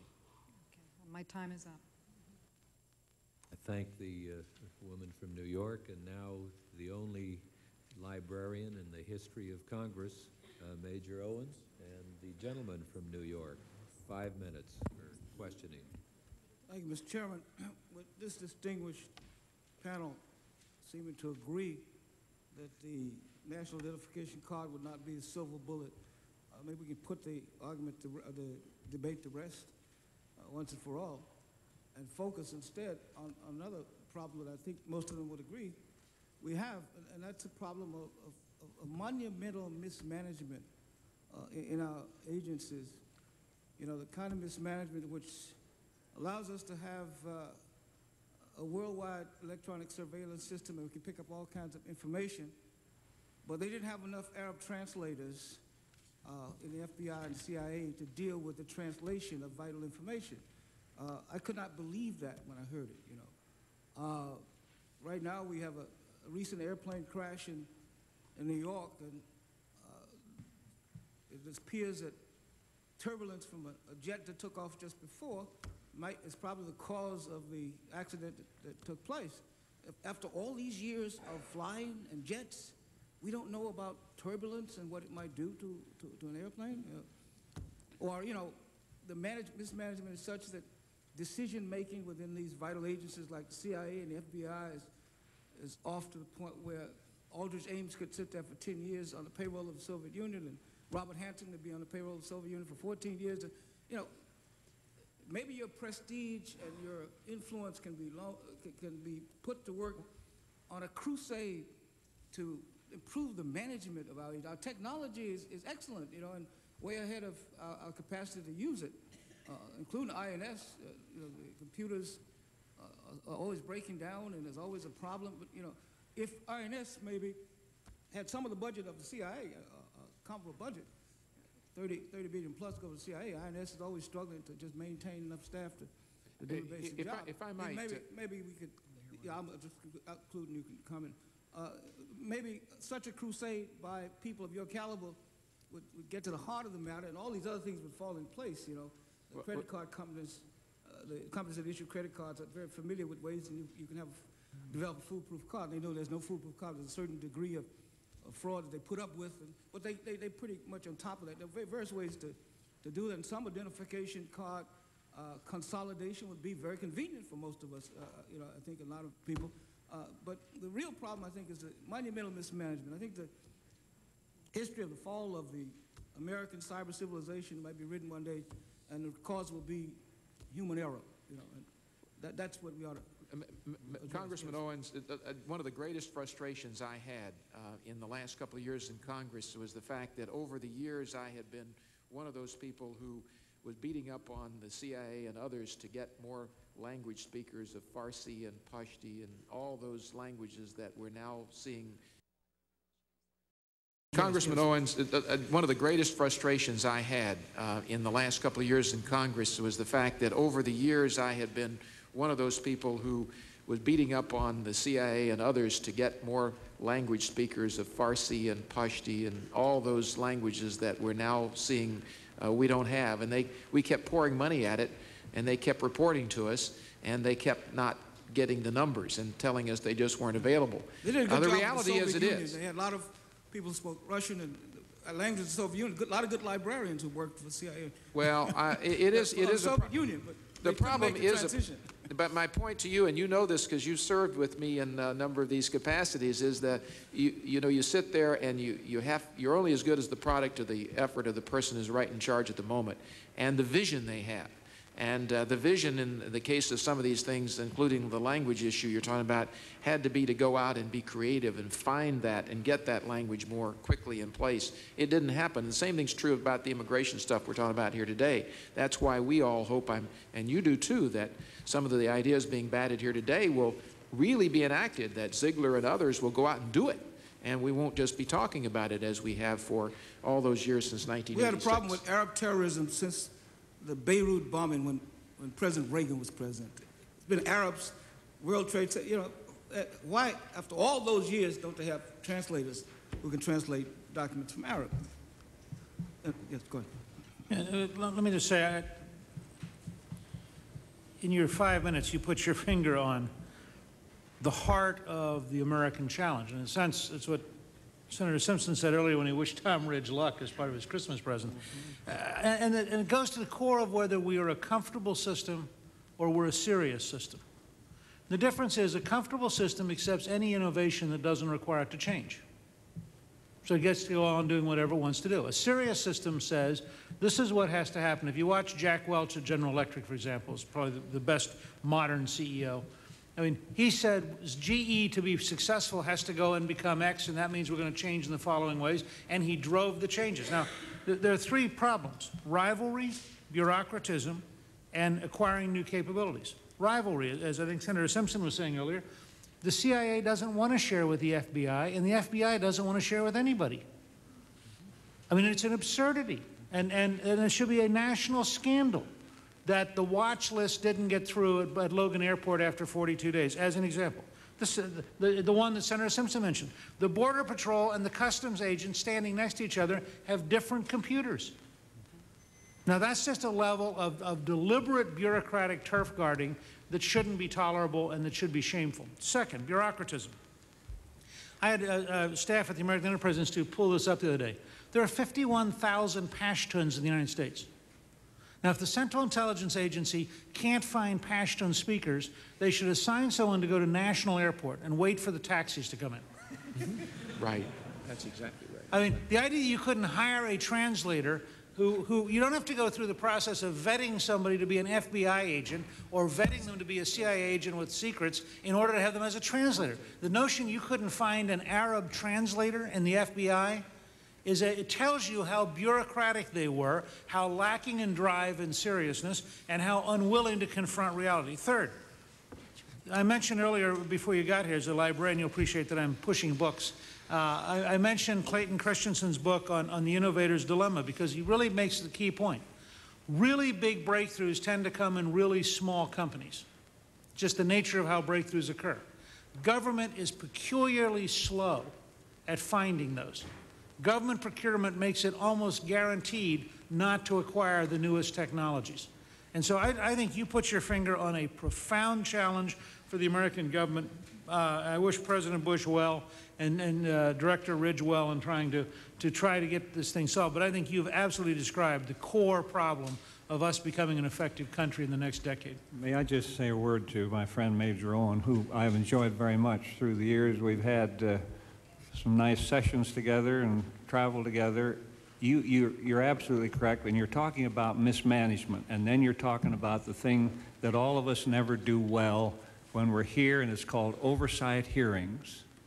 We have an oversight hearing, we bring in an agency, they prepare for it, oh man, do they get ready for it, and then you beat them up. Everybody just beats their brains out from up on the panel, and they all say, don't worry, we recognize that, we're going to correct it. In fact, we are so thrilled that you see too that this is a problem for us. And so after pounding their brains in all day and after him sliding along like that old play, The Best Little Whorehouse in Texas, where the guy just slid all over the place, we don't do anything. I couldn't do anything. I had oversight hearings with the INS, and they told me the most magnificent things for 18 years, and nothing was ever done. It was with violin music in the background and timpani and bells, you know, but it's oversight, and that's the tough one. I'm going to give you one more question. And in his testimony for the panel 2, Professor Turley will propose that a commission be established to study and the feasibility of a national identification system. What do you think of that proposal? You've been on these commissions. Should they do it, whoever they are, presidential and leadership in both chambers, and or have legislators go up to the trough and see what they can do? I think a national commission, I speak from experience, the Select Commission did 2 reports on legal and illegal immigration by the chairman, Ted Hesburgh, and both of the commission reports were enacted into law, the essence of the legislation. So I think it's good. I do think that it has to be not called a national identifier. It should be called how to make more secure the systems of identification and work recognition in America, or something like that. If you use national ID, it's over. I believe, as Senator Simpson does, that commissions do form the nucleus and sometimes the initial impetus to get legislation enacted when you need to get a consensus together. And I share his concern. The whole idea of a national ID, as I described it in my statement, opening statement to you, Mr. Chairman, is a non-starter, and we don't want to talk about it. Not that we don't want to recognize people could call something that, but I don't want a national ID with a national database with Big Brother. But I do want to see improvements that the Commission could recommend and make things more secure and identification that really works in this country. Let me be a doubter just for a second. I'm not opposed to a commission, but I think we know an awful lot of what needs to happen, and the Congress, I think, could move expeditiously early next year on an awful lot of stuff. And I think particularly as it relates to non-citizens, we really know how much we have to improve that system. And I'm not sure that we need to have more people tell us. I suspect if you had your staff for the Library of Congress pull up all the commissions on this topic in the last 20 years and simply print out the summary of recommendations, you'd be astonished how much already exists and how many smart people have already worked the issue. And I think it's important to move while the public is paying attention and cares about this topic. And that would be in the next session of Congress, not 3 years from now.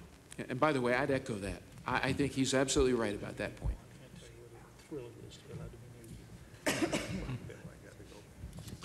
Well, I thank you all for coming. I know when the 3 of you are together, it's going to be a lively session. So we wish you well. Thank you. Okay. Thank you very much. Thank you. Mr. Chairman. We'll go to the second panel now. Mr. Turley, Mr. Goodman, Mr. Corrigan, Mrs. Corrigan, Mr. Beester. I'm going to tell you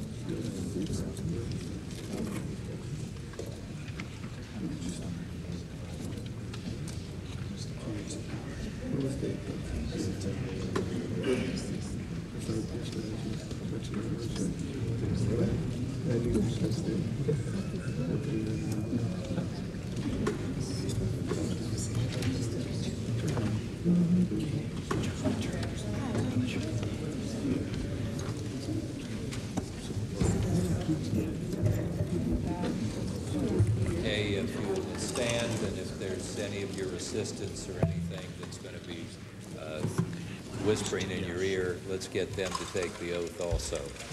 So raise your right hand, and do you solemnly swear that the testimony you will give before the subcommittee will be the truth, the whole truth, and nothing but the truth?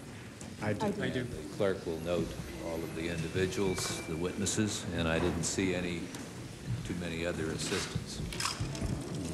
So let us start then with Mr. Turley and Shapiro, Professor of Public Interest Law at the George Washington University Law School.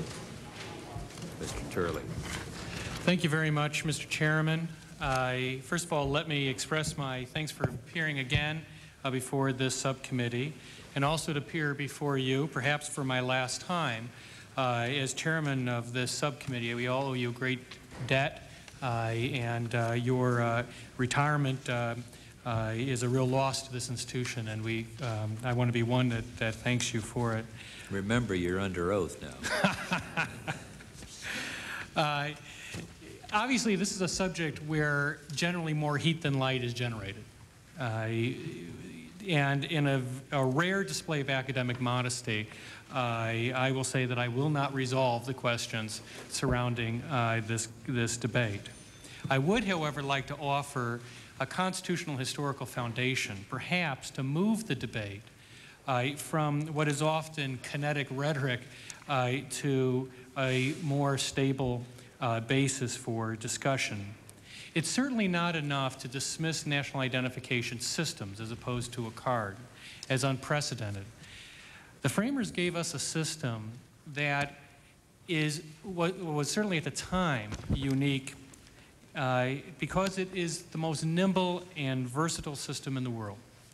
As in nature, nations that fail to evolve are least likely to survive. The world is not static, and so our responses have to be as dynamic as the world around us. So this is a hearing that is looking at a question that's very much a question for our times. Whether you consider the national identification system to be a necessary security measure or a big brother's little helper, we need to reach some type of consensus. And so it's an honor to offer my views on those lines. Now, today's debate is part of a long, unbroken debate that has raged about the relationship between the government and the governed. We as Americans have a virtual hereditary suspicion of government. As Oliver Wendell Holmes said, the life of the law has not been logic, it has been experience. And our experience with the government and systems of this kind has not been good. It's been long and painful. We have learned that government authority operates along the same principles as a gas in a closed space. As you expand that space, government authority will expand as well to the full extent of the expansion. And from biblical times, and I've laid this out in my written testimony, through the Ottoman Empire and Henry VIII to the present time, nations have tried to create national registries, not for oppressive reasons, but for necessary reasons. But those systems have, as we know, been used for great harm. Now, we also need to get away from a habit of talking a good game about national identification systems. We are very proud as Americans that we don't have human license plates. But the fact is, we have a national identification system. It just doesn't happen to be a very good one. We have allowed the Social Security number to mutate into a national identifier. That is ironic, since as I mentioned in my testimony, the Congress was quite clear that the Social Security number was not to be used as a source of identification. This Congress has repeatedly said that it should not be used, that it's opposed to a national identification card. And so the question is, why in my wallet do I have a driver's license, a smart university card, a athletic card, and credit cards that are all based on my SSN? Why do I have two kids, one who's 3, one who's 1.5, who have their own cards? They're already being tracked. Human serialization that we fear is here in some respects. But the reason it's here and the reason we failed in our efforts to control the SSN is because the market had a need it created a vacuum that in the absence of congressional involvement, it filled that vacuum. The SSN was inevitable because the market needed it. I happen to have a great deal of problems with national identification systems. I tend to fear government, quite frankly. I tend to like as least of it as I possibly can have. But we also have to be concerned that if we do not act, that the market will act for us. We have to be concerned that if we remain passive, there will be efforts to fill that vacuum, and they're happening right now. At this moment, the heads of Department of Motor Vehicles have already moved towards what's called a de facto national identification card. The airlines are working on a fast-track card of their own that will effectively have a national footprint. Now, I don't know the heads of Departments of Motor Vehicles, quite frankly. Maybe I should. But I don't think they're the ones that should make this decision. I think that you're the ones that should make this decision. And it's important for you, I believe, not to be repelled by the idea to the extent of being absent. I happen to believe, and this may disagree with our earlier panel, that we may want to discourage the development of those cards. We may want to try to exercise some degree of control as to what is happening in the country in terms of identifications, if nothing else, to avoid the creation of redundant systems where we suddenly have a whole bunch of cards that become barriers to travel. Now, in the review of identification cards around the country, around the world, you have over 100 nations with different cards. But to use the term national identification system, let alone national identification card, is virtually meaningless.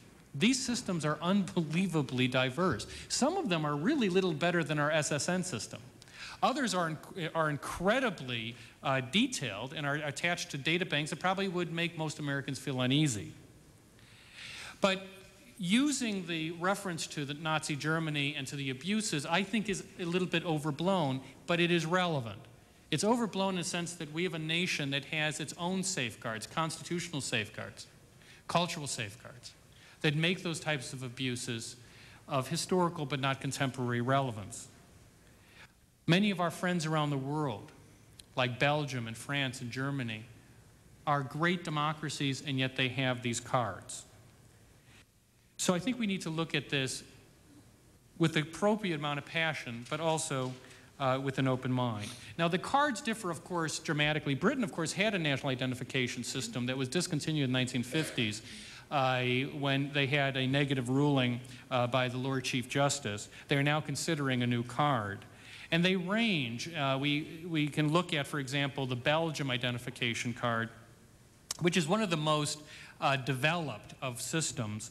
And in Belgium, you are required to have a card at age 12, and then you're required to carry it by age 15. You are required to have it on you. It is not an internal passport system in the most negative sense, but it is a potential barrier in the sense that when you go to an airport, apparently in Belgium, you do have to show the card.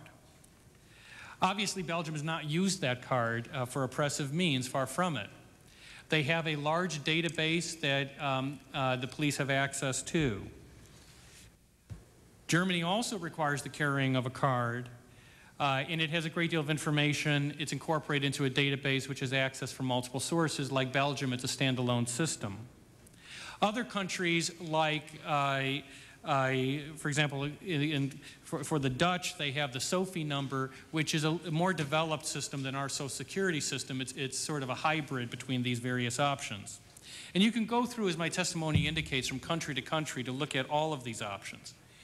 Now, as we move towards a national identification system, if we are going to move towards that, then we need to look at the constitutional and legal parameters for that system. Because we're all talking about, so far, a system more of authentication. That it seems that we're mainly talking here, and the members have already indicated, they're interested in authenticating people to make sure they are the people that they say they are. So we have to distinguish between what we're trying to achieve. Are we trying to get a ready identification that's reliable for the cop on the beat so that he can take a look and a card has biometrics and other elements that make it hard to tamper with? If that's the case, the card can be largely contentless. It simply requires those biometric elements to be reliable as authentication. If we're talking about, as has been discussed in the past, a smart card attached to a database, we're talking about far more significant issues in terms of constitutional and legal questions. One of the most important constitutional questions that has to be dealt with is the right of travel. The Supreme Court has said that the right of travel is virtually unconditional in the United States. And when we develop national identification systems, we have to be concerned, not just in drift, but that those systems can create barriers to travel that will impinge upon that right. And I go into that in my testimony. We also have to be concerned about creating a national identification system that will fall into the trap of the Brady Law. To some extent, any national identification system will require the integration of state and federal systems. To the extent that we commandeer the state agencies, we're moving into a separate area in which constitutional concerns would be heightened. Then finally, there are privacy protections that I talk about in my testimony. What I would like to propose is that Congress consider one thing that I think is clear, and clarity in this matter is truly valuable. It should not necessarily be clear how we should proceed, but it should be clear how we should not proceed. We need to look at the SSN experience and not repeat it. That's not how we do national policy. We allowed the SSN to be propelled into a national identifier without any vote of this body.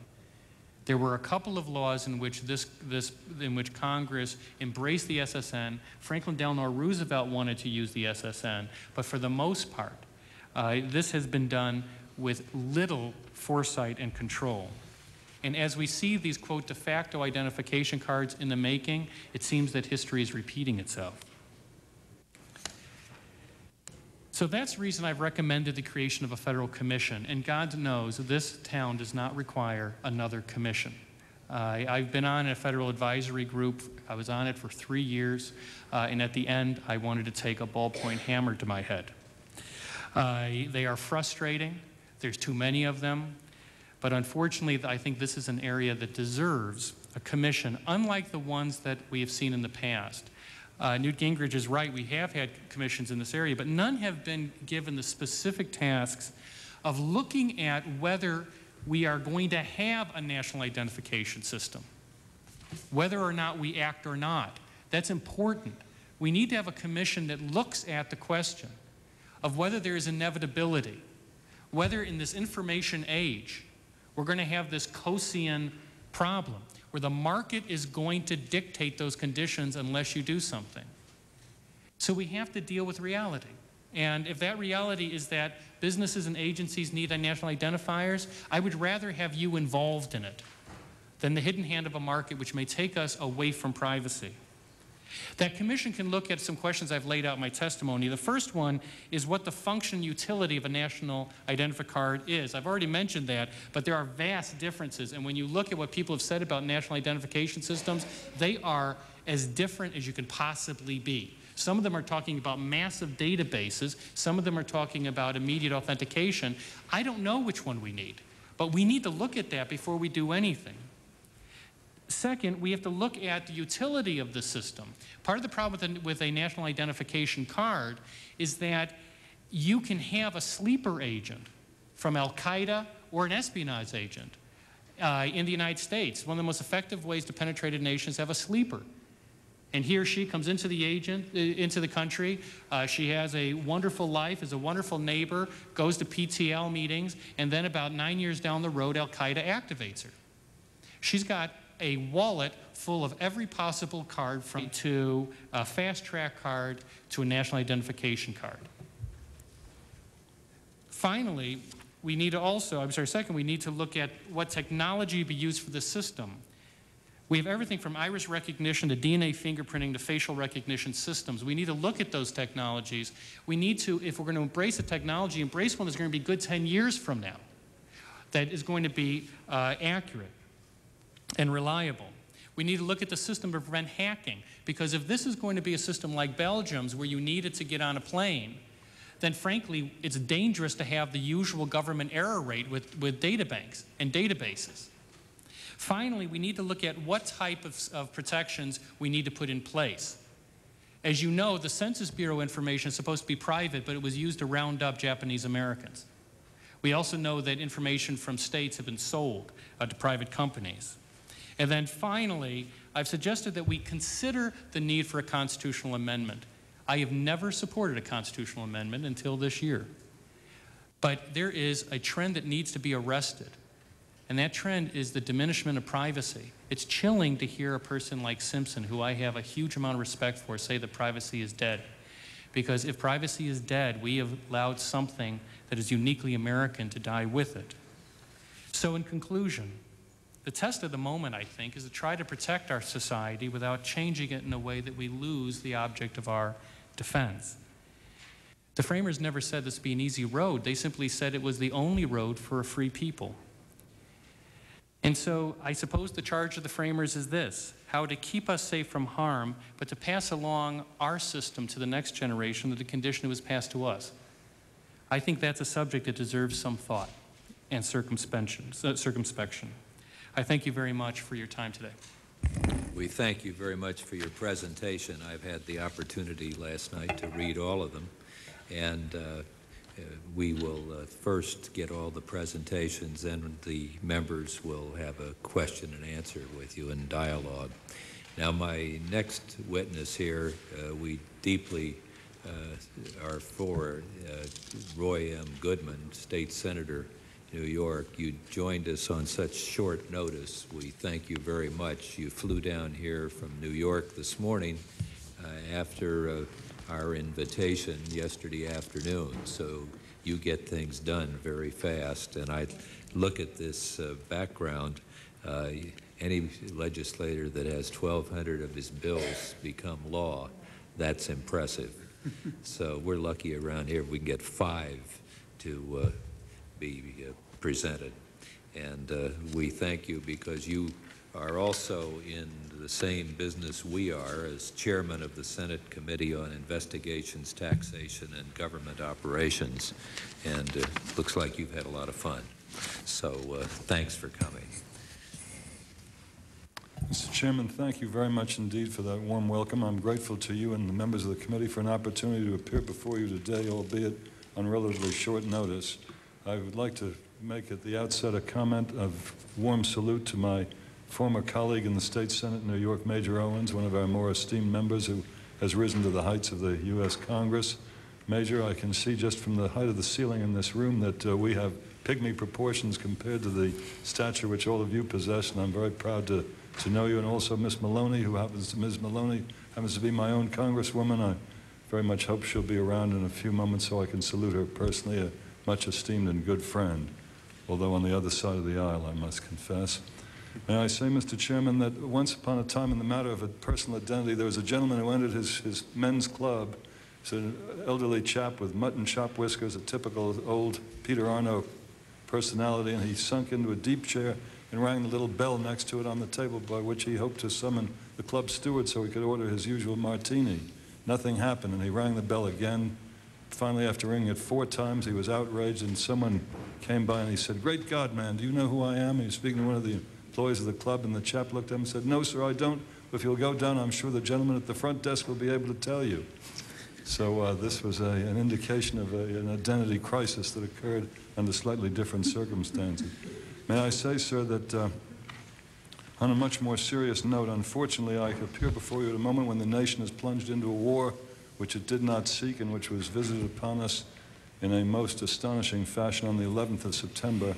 The trauma of that is simply indescribable. I might just tell you that on my first trip down to the ground zero, I had a chat with the fire commissioner who was describing some of his experiences on that particular day, and without being too lugubrious, let me say that he said a chap came up to him, one of his firemen, and said, "I have a helmet here, sir." And he said, "Well, why are you bothering me with that? We're trying to save lives." He said, "The reason I'm bothering you with it is that there's a human head in the helmet." Alas, the gentleman had been decapitated, and this was one of the horrendous things that occurred on that date. And needless to say, this was something which has embedded itself in all of our minds most profoundly, and with a sense of deep grief and outrage, we appear before you to discuss the problems relating to the identity card matter. And I have to tell you that my whole view of it is heavily tinctured by the fact that we are at war. I spent 3 years in the Navy during the Korean War and wore about my neck at that time an ID tag with a thumbprint engraved upon it, so that the idea of having a fingerprint identification is certainly nothing new. My officer's identification card had a full set of prints on it. This is something which anyone who's been in the military service is fully familiar with. I thought it would be useful just to take a moment to review with you the contents of my own wallet in regard to cards. I confess I hadn't thought to do this until I sat down here this afternoon, but I noticed that I have a few of them, and just to give you some idea of the extent to which privacy is invaded, let me give you a quick inventory of my cards. I'll make it very brief. On top is a picture card identifying me as a New York State Senator. Beneath that, my driver's license, which also has a picture of me upon it. My Citibank Visa card, which also has a picture on it. My MTA, that is to say Metropolitan Transit Authority subway card, which has my picture on it. A Sam's Club card, Sam's Club being a retail establishment where I have credit, which has my picture on it. And then we go through a series of others, American Express, New York Society of Security Analysts, my Medicare card, my New York Public Library card, my Wyoming Public Library card, where I go in the summertime, my Barnes & Noble credit card, my New York Government Employee Benefit card, my Automobile Club of America card, my Metropolitan Museum identification card, my Whitney Museum card, and my Museum of Modern Art card. Those are just a few of the things I carry with me to be sure that I'm at all times able to identify myself as I go about my daily routine. I think this gives you a little idea of the extent of the lack of privacy which we have, even with the best of intentions. We're certainly photographed widely, and our data is on file in many different places. I'm sure anyone in the room could produce a wallet with somewhat similar credentials and make the point that we are today certainly in an identification card society at a very broad level. Now, may I say to you, sir, that it had been my opportunity as chairman of the Investigations Committee in 1993 when the World Trade Center was bombed. You may recall that we had a dreadful incident in which there was a gigantic explosion. I went into that hole and found a tremendous crater 5 stories deep and 3 stories high. And at that time felt it important to examine the matter of how we have achieved security in regard to the terrorist possibilities of future attack.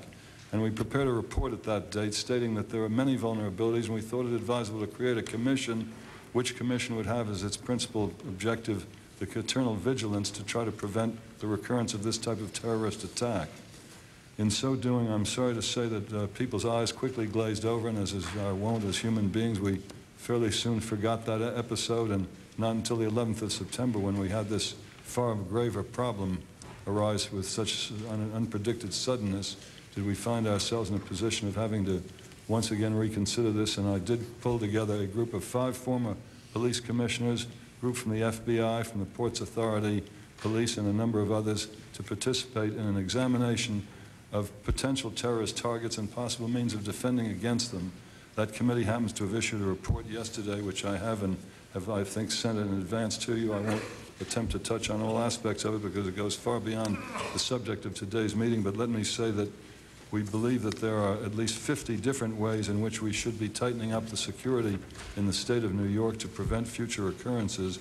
They cover such things as commercial airline safety, private airline safety, which is a thing that has loopholes the size of the Lincoln Tunnel. Anyone can go to a private airport, get on it in a plane of almost any size, load it with any cargo without any inspection whatsoever, proceed to fly over the United Nations building, fly into it, and destroy it in a matter of seconds in much the same fashion that the World Trade Center was destroyed, and the same would apply to the Empire State and others of our magnificent buildings in New York.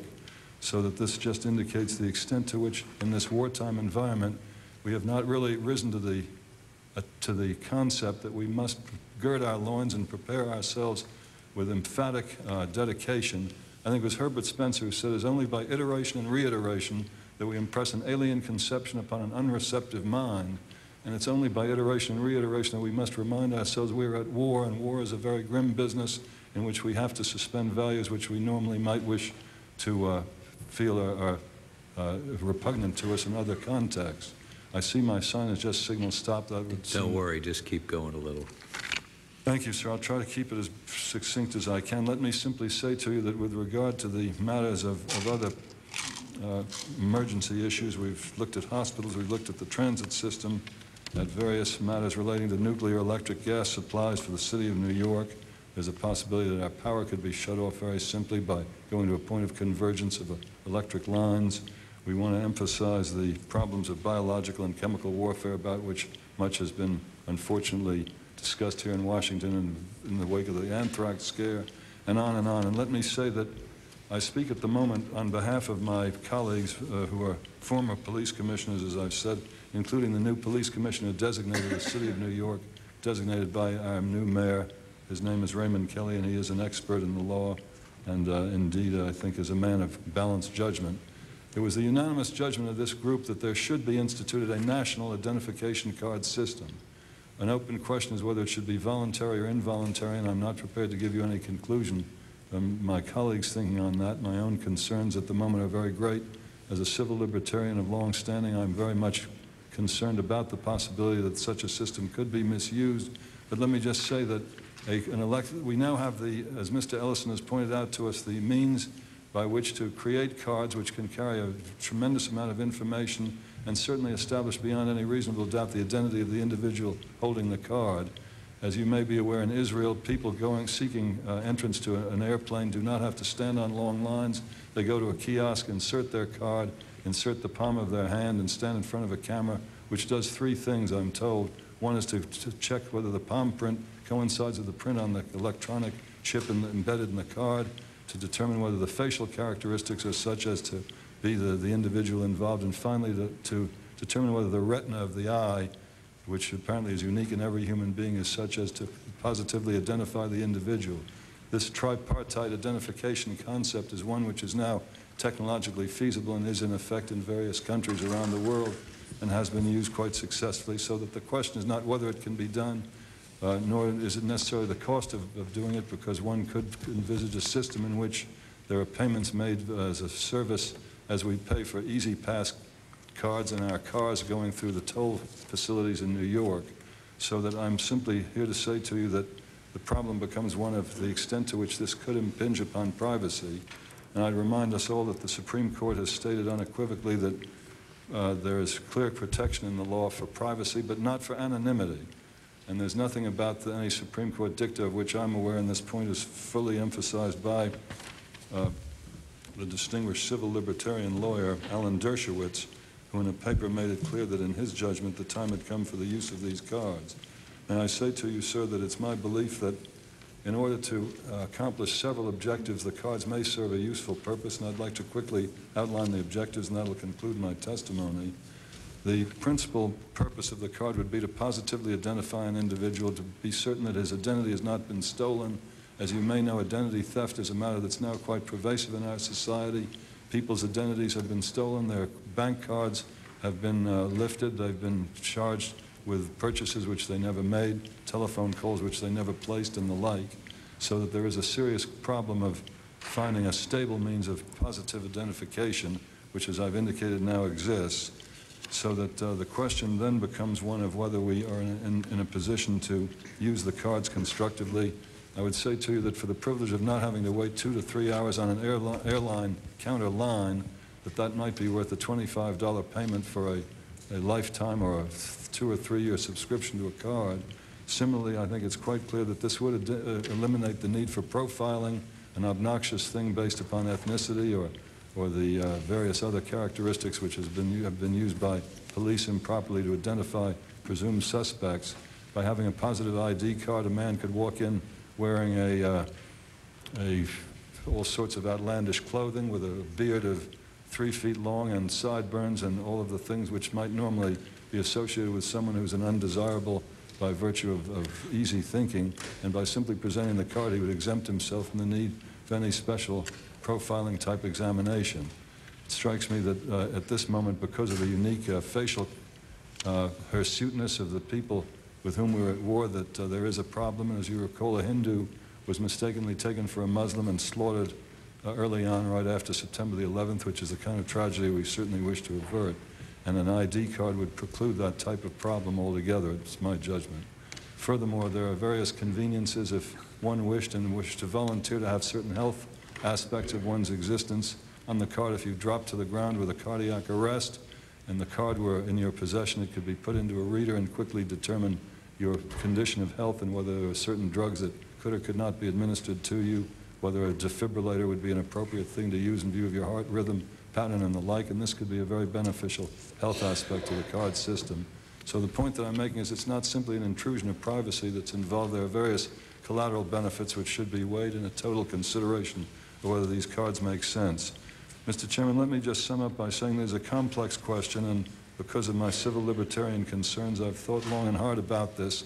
I do believe at this time we have the sufficient sophistication and awareness of the types of problems that exist to form a decent judgment in the matter, and I would respectfully suggest to this committee that it take a very close look at least the volunteer use of such cards.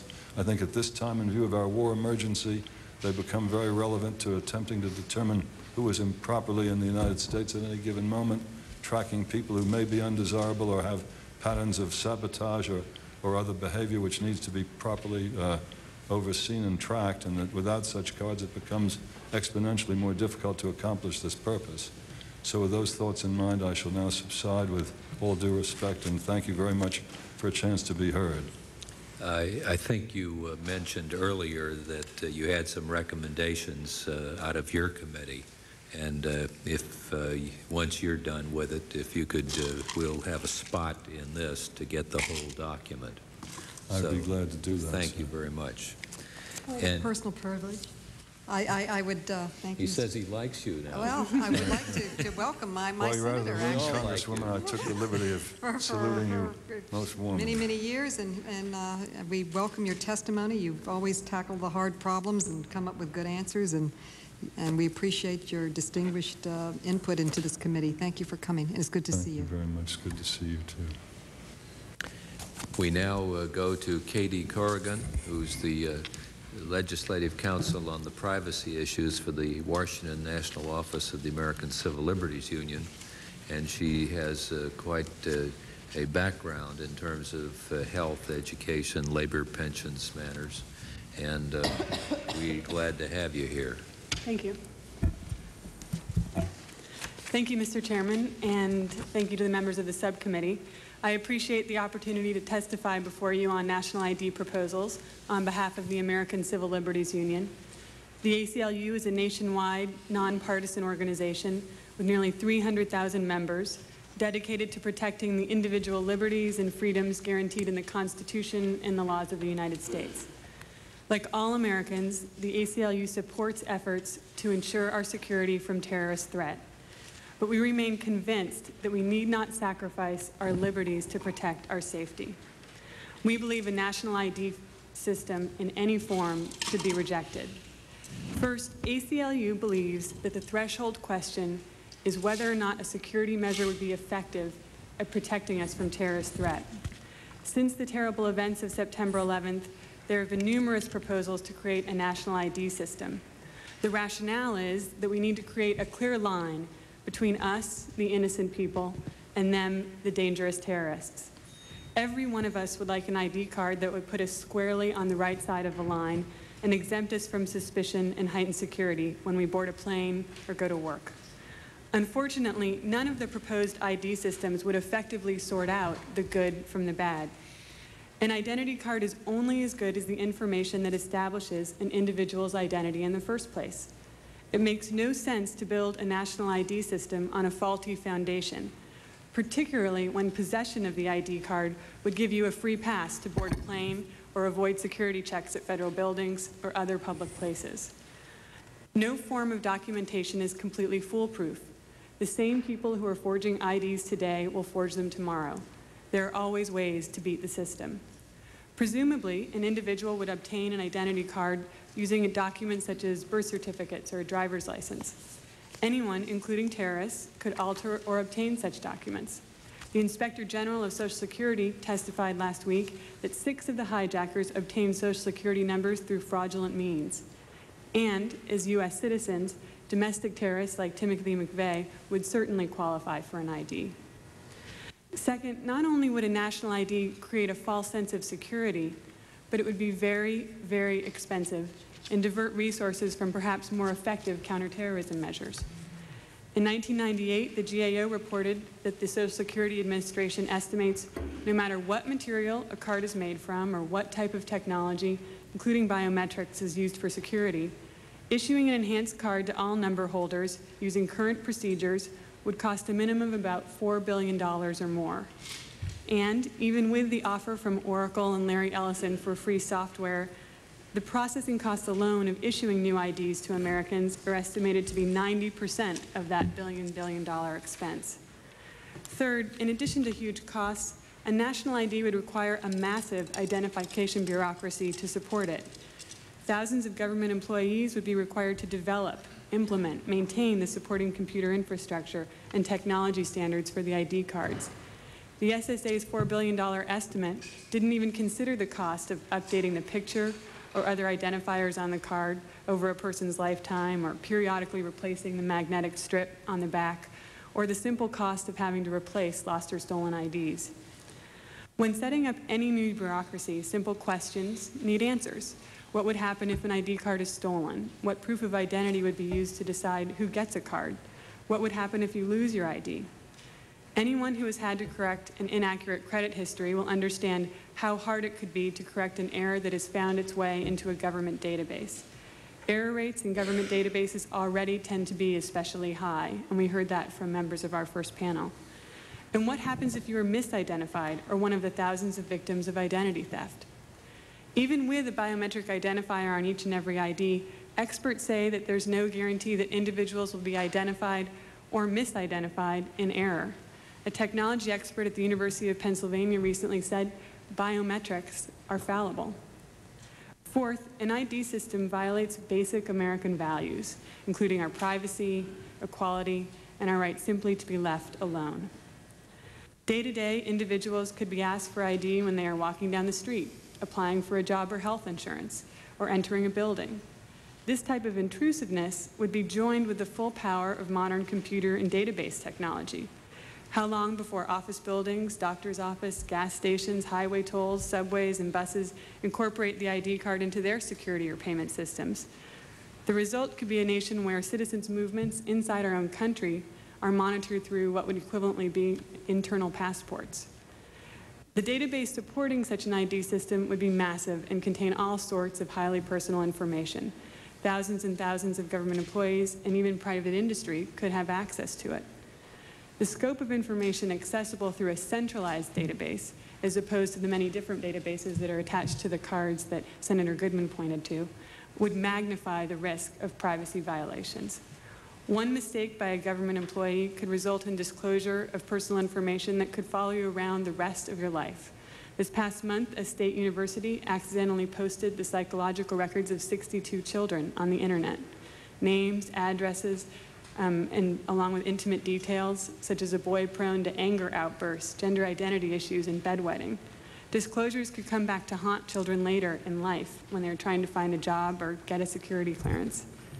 With an ID system, one accidental keyboard stroke could put a person's most sensitive information into public distribution. And finally, Mr. Chairman, some people have argued that ID cards would end racial profiling and other discriminatory practices. Unfortunately, we believe that cards would provide new opportunities for discrimination and harassment of people who are perceived or looking or sounding foreign. The 1986 requirement that employers verify the identity of potential employees and their eligibility to work in the U.S. has resulted in widespread discrimination against foreign-looking American workers, especially Asians and Hispanics. A national ID card would have the same effect on a broader scale. Latinos, Asians, African Americans, and other minorities would become subject to more and more status and identity checks. This would have a stigmatizing and humiliating effect and undermine our right to equal treatment. A national ID system in any form would be expensive, require a cumbersome bureaucracy, and violate some of our fundamental American values. And it simply wouldn't work to stop terrorism. The ACLU urges the Congress to reject proposals for a national ID system, and I would be happy to answer any questions at the appropriate time. Thank you. Delighted to have your presentation, and we now move to Rudy Vistararatan, the counselor and counsel at the Embassy of Belgium. and he's been in their foreign affairs ministry in their home city, and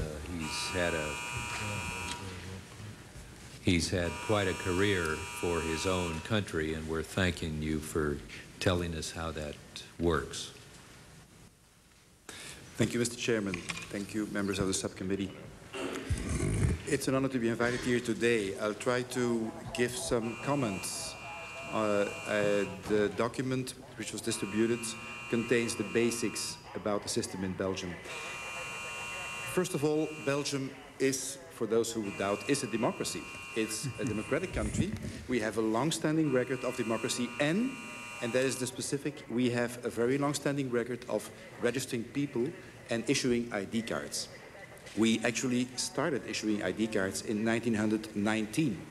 We started registering people locally in towns and in cities in 1856. That is an existing system in Belgium. I think when we talk about ID cards, when we talk about registration, and talk about the events of September 11 and other threats in the society today, there are in fact three elements which are often mixed. First, there is the ID card as such. The ID card is just a document which allows somebody to identify who he is. 100 years ago, 50 years ago, people might still just know you and know who you are. Even today, people in my village in Belgium, they know who I am. My neighbors here in McLean, they know who I am. But when I drive around in a car, people do not know that anymore. The card is just a means to prove who you are, that you are who you say you are. That is the card. Then there is the second element in this discussion, the database issue. We also have a quite sophisticated system in Belgium with a centralized database which contains a limited number of informations. You can find that in the documentation. The database is a very powerful tool to quickly find more. If somebody shows up and has an identity card, you can then, as a police officer, as a public servant, depending on what your duties are, you can then find out about that person, what is his background. These are data not contained in the card, not written on the card, but there is a whole database behind the card, a system where more information is available if needed, and to those who need it. And then there is the whole issue of security. I'm not going to talk about that, but that's a whole other issue. Of course, the fact of having a card, having a passport, having a travel document, having a driver's license does not allow any police officers to determine whether a person is a terrorist or is a genuine person. That's not the purpose of the card. Let's not mistake this. The purpose of the card is only to identify that this person is indeed, does have this first name and that last name, and is probably registered at a particular address. There's a very important distinction to make, I think. If we discuss about abuse of cards, I mean, the threat of having a card in a country like Belgium, the threat of having this system where everybody needs to carry a card, well, in fact, you can say the same. This dates back from the German occupation. We were occupied by the Germans twice, in 1418 and in 4045. We have been fighting the German system, the Nazism, the fascists in 4045. And we are proud to have done that. I think we have a long-standing record of fighting authoritarian mechanisms, authoritarian regimes, and we are very proud of that. Now, the Germans, when they occupied Belgium, they used police. They used military police. They used an army to occupy our country and to take away all our civil liberties. Now, this does not mean that we have decided, after we were freed from the German occupation, to abolish police, to do away with an army, to do away with military police. That's not to the point. What we should try to do is to keep steady democratic control over what the police does in our country. Keep steady democratic control about what the army is doing, what the army can do, what the powers are the army can be given. And that is the essence of the, it's not about having a police, which can, of course, abuse its force. It's about control on the police. The same goes, in our view, in Belgium, for the card.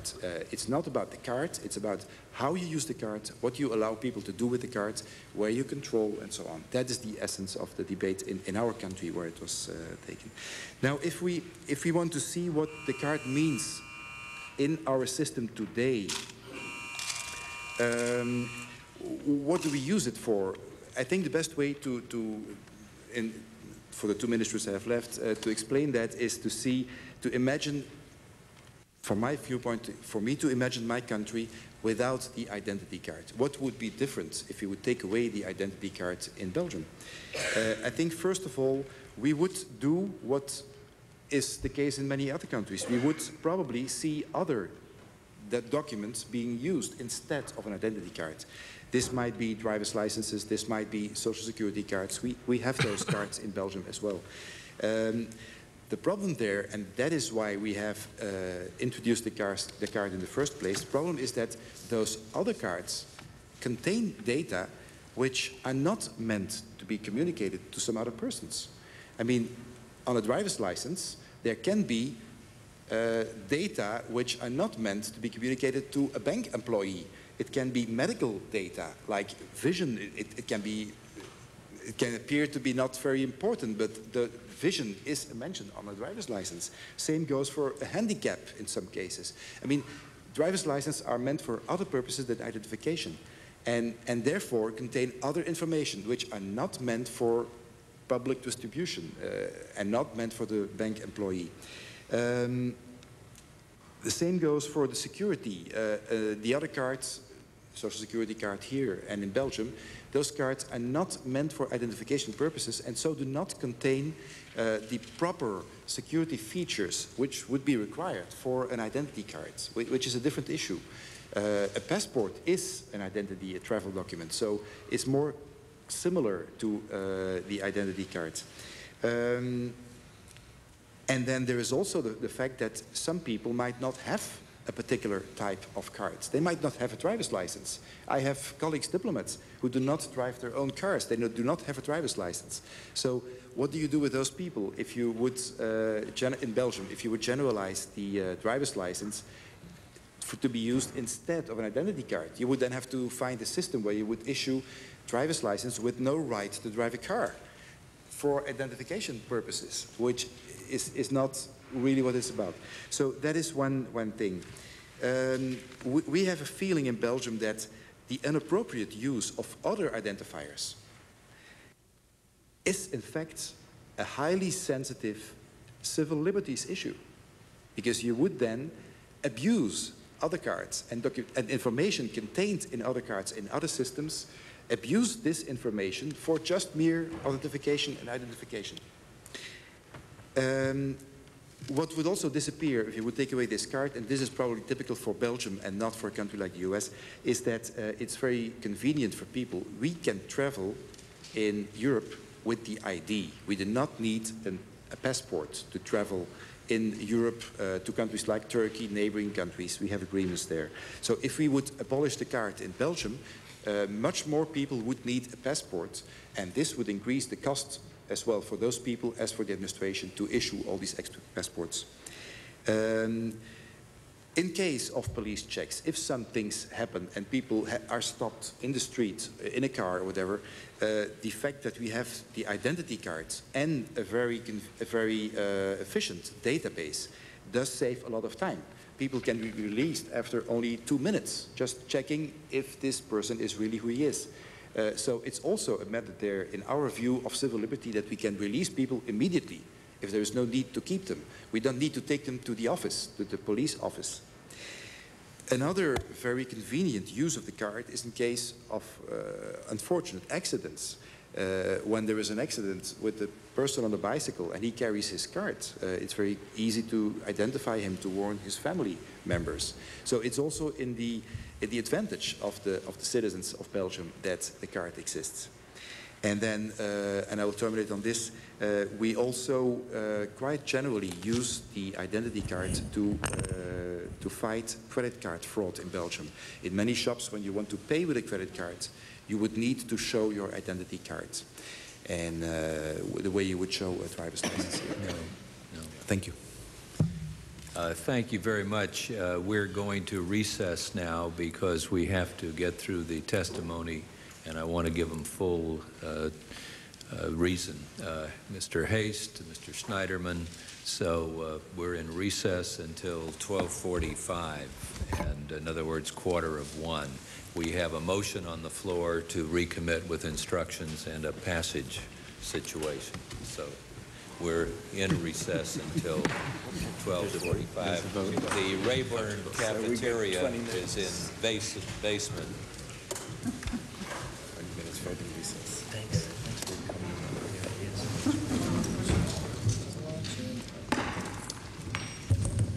The subcommittee will be in order, and the recess is adjourned, and we will start with Mr. Vista Raten, who might not have been completely finished. So you're certainly welcome if you want to give a few sentences on it. Asking if you were finished. Yes, sir. I was finished. Thank you so much. Okay. We will then move to Mr. Heikist, Senior Vice President of Technology, the Oracle Corporation. Thank you for coming. Thank you. Mr. Chairman, Representative Schakowsky, and members of the subcommittee, on behalf of Oracle, I'd like to thank you for inviting me to participate in this discussion. I would also ask that my comments and written testimony be submitted to the record along with an article written by our CEO, Larry Ellison, Without objection, which is that'll be germane on to record. this subject. Thank you.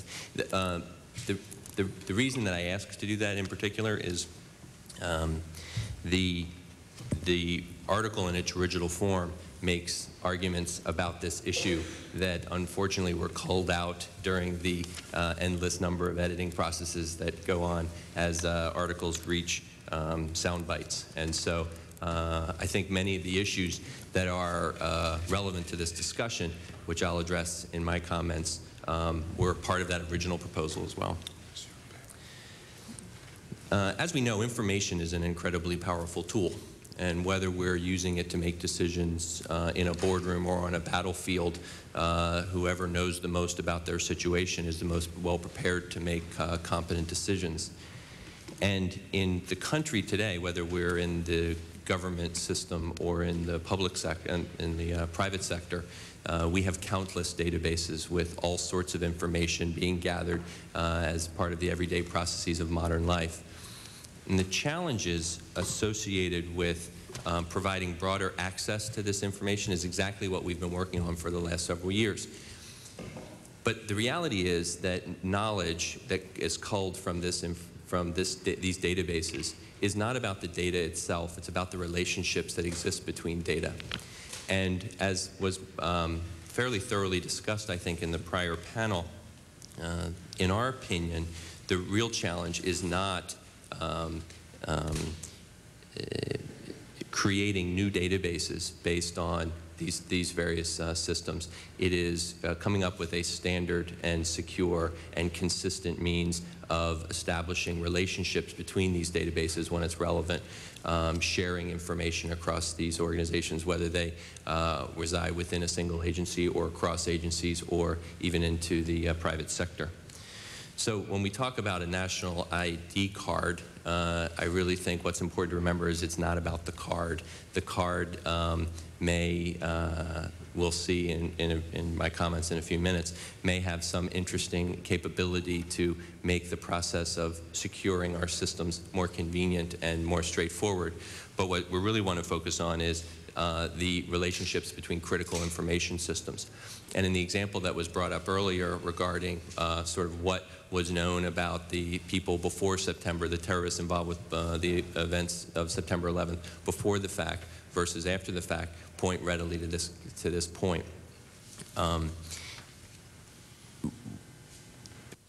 After September 11th, the FBI was able to discover a great deal about the people that were part of this, this act.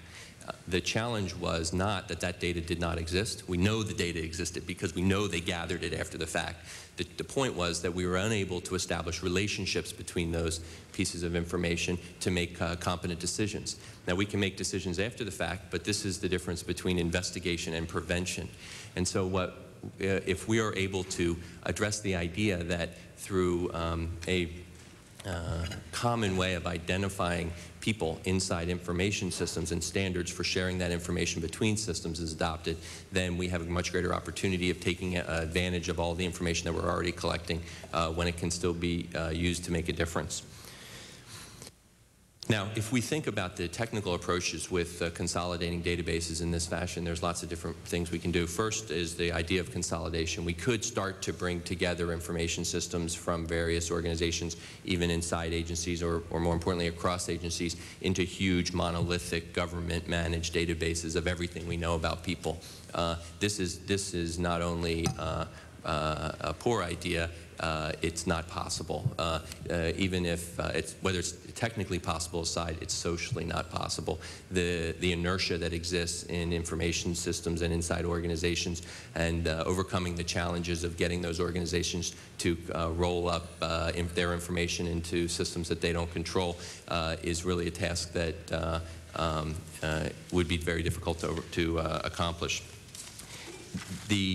Not to mention the fact that the government ought not be in the business of building huge consolidated databases of information about people. Instead, we could decide that it's more important to keep these information systems separate and let them do what it is they do today. And they are already, like we said, gathering all sorts of information, but create some standard ways for them to share that information with one another. And this could very reasonably be aided by a common identifier of people. So if we said between System A and between System B, whether that's immigration and FBI or an airline company and FBI, to validate that these two, that we're both talking about the same person, having standards for doing that could be very helpful in making that sort of communication more facile. There are also other approaches which are not full consolidation or full distribution and connectivity, and this comes in the flavor of what I call sort of consolidated indexes of information. So, for example, when a police officer pulls over a speeding motorist and wants to check for outstanding arrest warrants, does it make sense for that officer's system to check every local and state law enforcement agency in the country in real time to discover whether there are outstanding arrest warrants? Of course not. Maybe it would be prudent for us to have a national system that points to outstanding arrest warrants. Again, the government not managing them, but the government providing a more convenient way of checking across systems that really do the same thing. And in fact, the Department of Justice has implemented just such a system for that problem. So the reality is all sorts of these approaches, when we talk about the consolidation and sharing of information, will be part of the ultimate solutions. We will have opportunity to consolidate systems that currently are duplicating effort. We'll have opportunity to teach systems that don't communicate with one another to do just that, and we'll have opportunity to create hybrids, assuming of course that we come up with some standard methods for doing that. The challenges in this fall into two buckets. First, the technical challenges. The real challenge with an identification system like this is not just relating to people and to information systems, it is associating a human being with a given identity. How do I determine that this person standing in front of me is the same person I'm talking about inside this information system or collection of information systems? And that identity comes through many of the ideas discussed today, maybe in the form of a card, maybe in the form of biometrics, creating a secure and consistent biometrically enabled identification card that anyone could use to authenticate identity would be very difficult. Not only difficult socially, but difficult technically. The state of the art here is advancing, but it needs to advance further before we could turn such a system on in the short term. However, there is great opportunity for us to take incremental steps when attacking the technical challenges. First, in establishing standards for national identity, an identifier that uniquely identifies people, and government guidance that should be used when building information systems related to these issues could be done incrementally, and systems could come online as they choose to start to exploit such an identifier.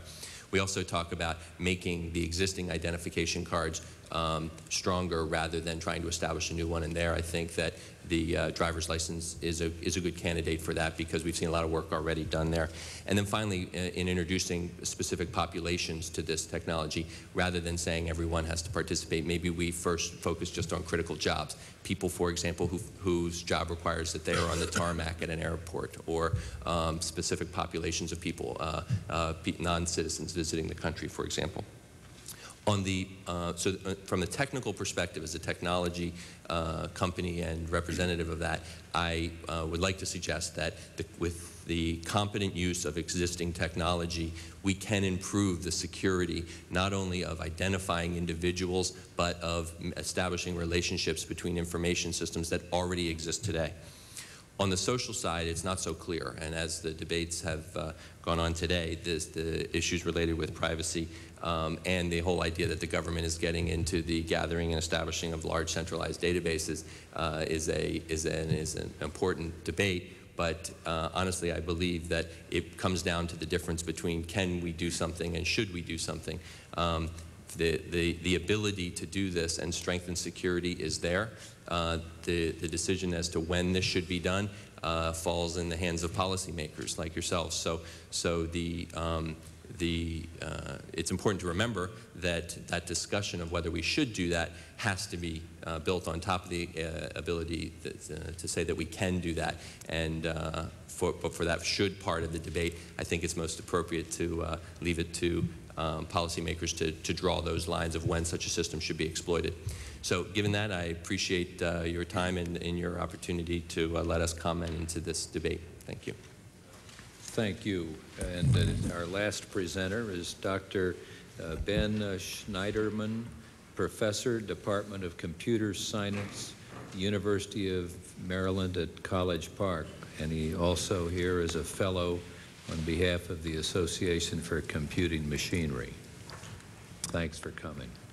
Thank you, Chairman Horn, for the opportunity to testify at this timely and important hearing. I want to commend you, Ranking Member Schakowsky, the subcommittee members, and your staff for turning Congress's attention to proposals for a national identity card system. You've given some of my introduction already, and I'll just say for further purposes that my statement represents the Association of Computing Machinery's Committee on U.S. Public Policy. The ACM is a nonprofit educational and scientific society of 75,000 computer scientists, educators, and other computing professionals from around the world committed to the open interchange of information. In the 2 months since the deplorable acts of terror were perpetrated against America, a number of legislative measures and regulatory actions intended to ensure the safety and security of our citizens have been proposed. While most proposals have been well-intentioned, some have been misguided in that they overlook the potential for unintended consequences or underestimate the technical challenges and risks inherent in their implementation. Recently, information technology vendors have suggested that a comprehensive national identity card system could be created and implemented in as little as 90 days.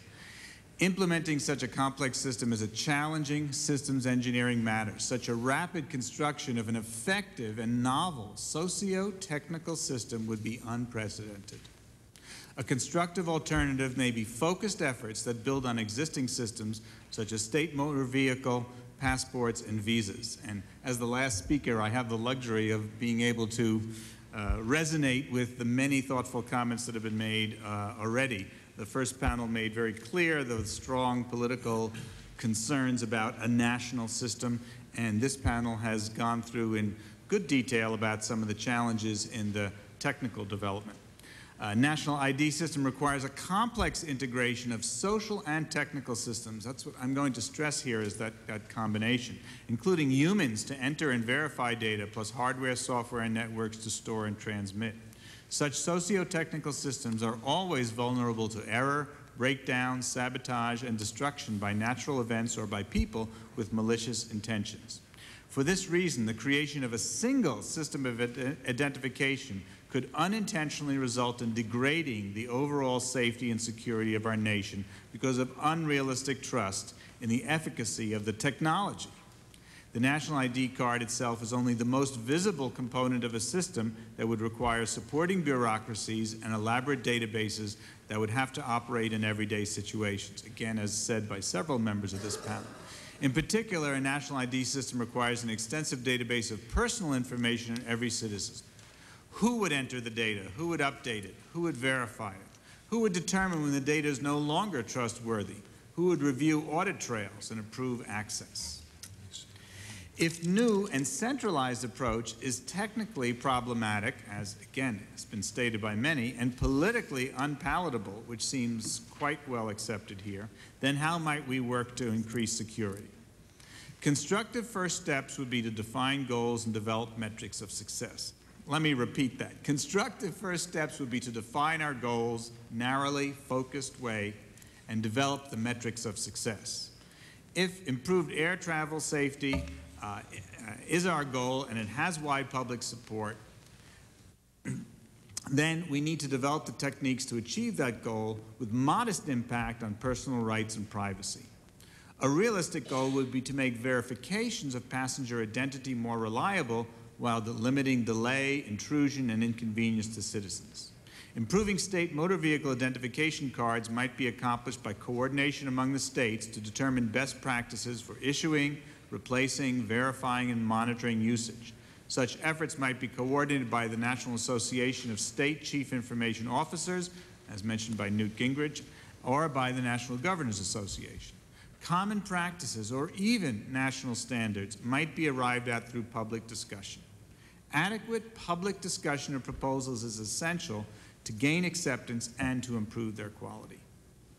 A socio-technical systems approach would include quantification of weaknesses and vulnerabilities of database security and network access based on existing systems. Then, realistic solutions to dealing with problems such as lost cards, mistaken identifications would have to be developed and tested. Special cases such as tourists, professional visitors, foreign students would have to be addressed.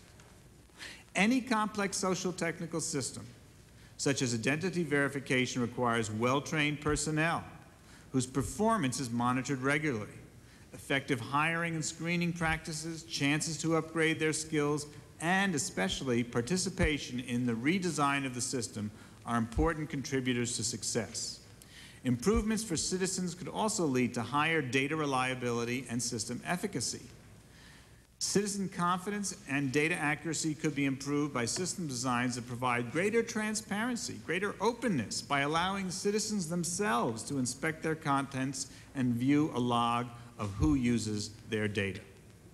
More constructive ideas could emerge by encouraging research by computer and information scientists in collaboration with social scientists. They would also be encouraged to build bridges with legal and policy groups so that their solutions are realistic and implementable. It's important that Congress proceeds cautiously on the issue of national identity card systems. They involve risks and a variety of practical, organizational, and technical challenges. Any effort to improve homeland security should begin with clear statements of goals and quantifiable metrics of success. Computer technology can do much, but it cannot see into the minds and hearts of people, nor can it replace the capability of vigilant citizens. Face-to-face security checks must be a vital component of airport and security and other security systems. At this point, I also differ from Mr. Goodman's report about Ben Gurion University, Ben Gurion Airport, where it is not a biometric system, but it is repeated face-to-face encounters with security checkers who ask questions and are vigilant to the responses and the behavior of each person passing through that airport, as I did late in August of this year. Despite growing public and political pressures for perceived security enhancements, the risks and challenges associated with a national ID card system need to be identified and understood before attempting deployment. The problems cannot be solved overnight or in 90 days, as has been suggested. But constructive alternatives, such as improving existing state motor vehicle registration and passports, are promising possibilities that could bring benefits sooner than establishing an entirely new system. The emphasis must be on people first, then the technology. The Association for Computing Machinery and other leaders in the computing community are ready and willing to assist lawmakers in their efforts to enhance the safety and security of our nation. Thank you for the opportunity to speak here.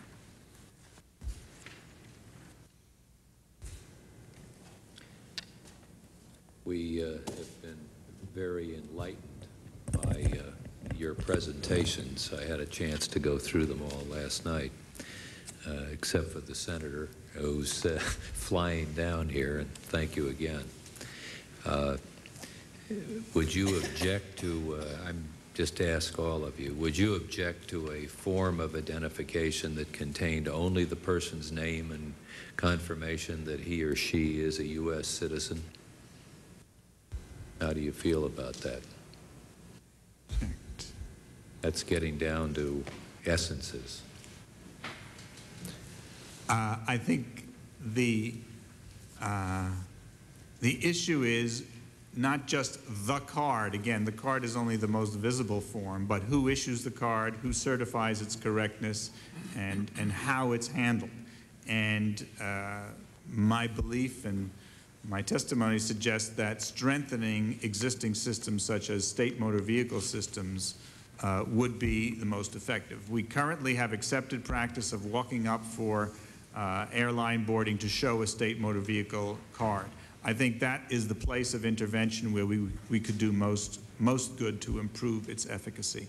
Simply creating a new card with whatever is on it, I think, will lead us down the wrong path. Any thoughts on this, Mr. Host? Yeah, I would add that a card that just has a small amount of information, and really even perhaps less than you describe, which can only establish identity, is the only thing that's really feasibly possible to deploy practically. Any attempts to create cards that contain lots of information just opens the troublesome box of discussions about how that information is used. What's important to remember is that the information that will be used once identity is established is already managed by processes inside organizations, whether they're law enforcement organizations or commercial organizations. What the card can only do is help establish identity, authenticate that this person is this, represents this sort of well understood and standard identity. Mr. Vistaratan, how do you feel about that? Get it down to the name, and are you a U.S. citizen or aren't you?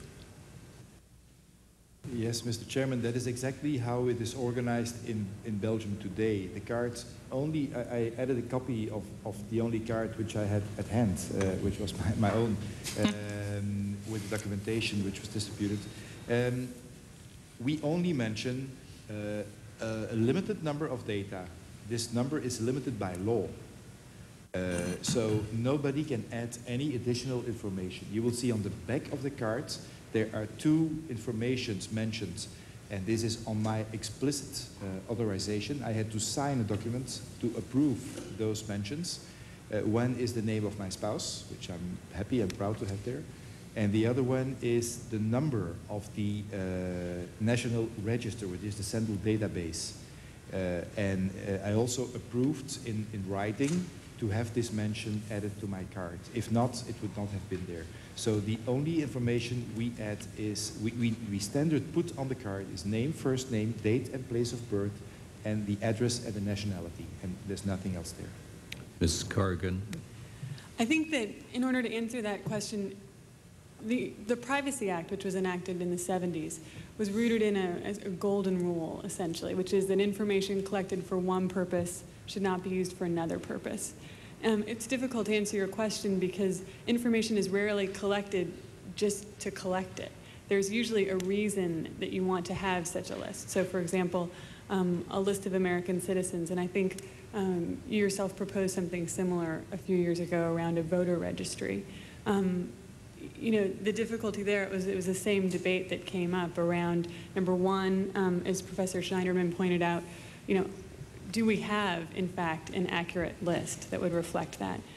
We do have the passport document when we leave the country, which establishes citizenship, obviously, so there are documents that are shown to prove that. Going back to one of my original points is that to build any one of these databases on a faulty system of documents is very problematic, particularly when it would deny you either a service or a right that you've got either under law or the Constitution.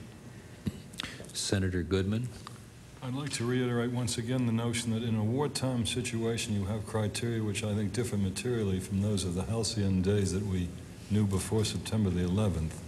And in this instance, the purpose of the card would be to determine the individual, to establish clearly and unequivocally the identity of the individual. But let me point out that at that stage of the game, you would have linkages with various databases which might ascertain the possible undesirability of that individual's behavior pattern, which would require close tracking. For example, if someone enters the country in a situation where they're here to do mischief, as is all too often in recent past proven to be the case, it's imperative that we have some means of tracking that individual. To have a society in which everyone can rattle around in a state of happy anonymity on the assumption that the cool air of freedom must be the thing which we permit them to breathe continuously while we're at war, I think denies the exigencies of the war situation.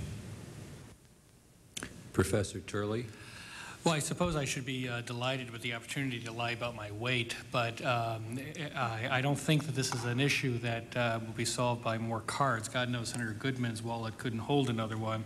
But I tell you, my problem with it is simply that it's simply having a card issue on an expedited basis, I think puts us on a track of where we've been. That is, there's a natural desire to rush in this room and put this fire out.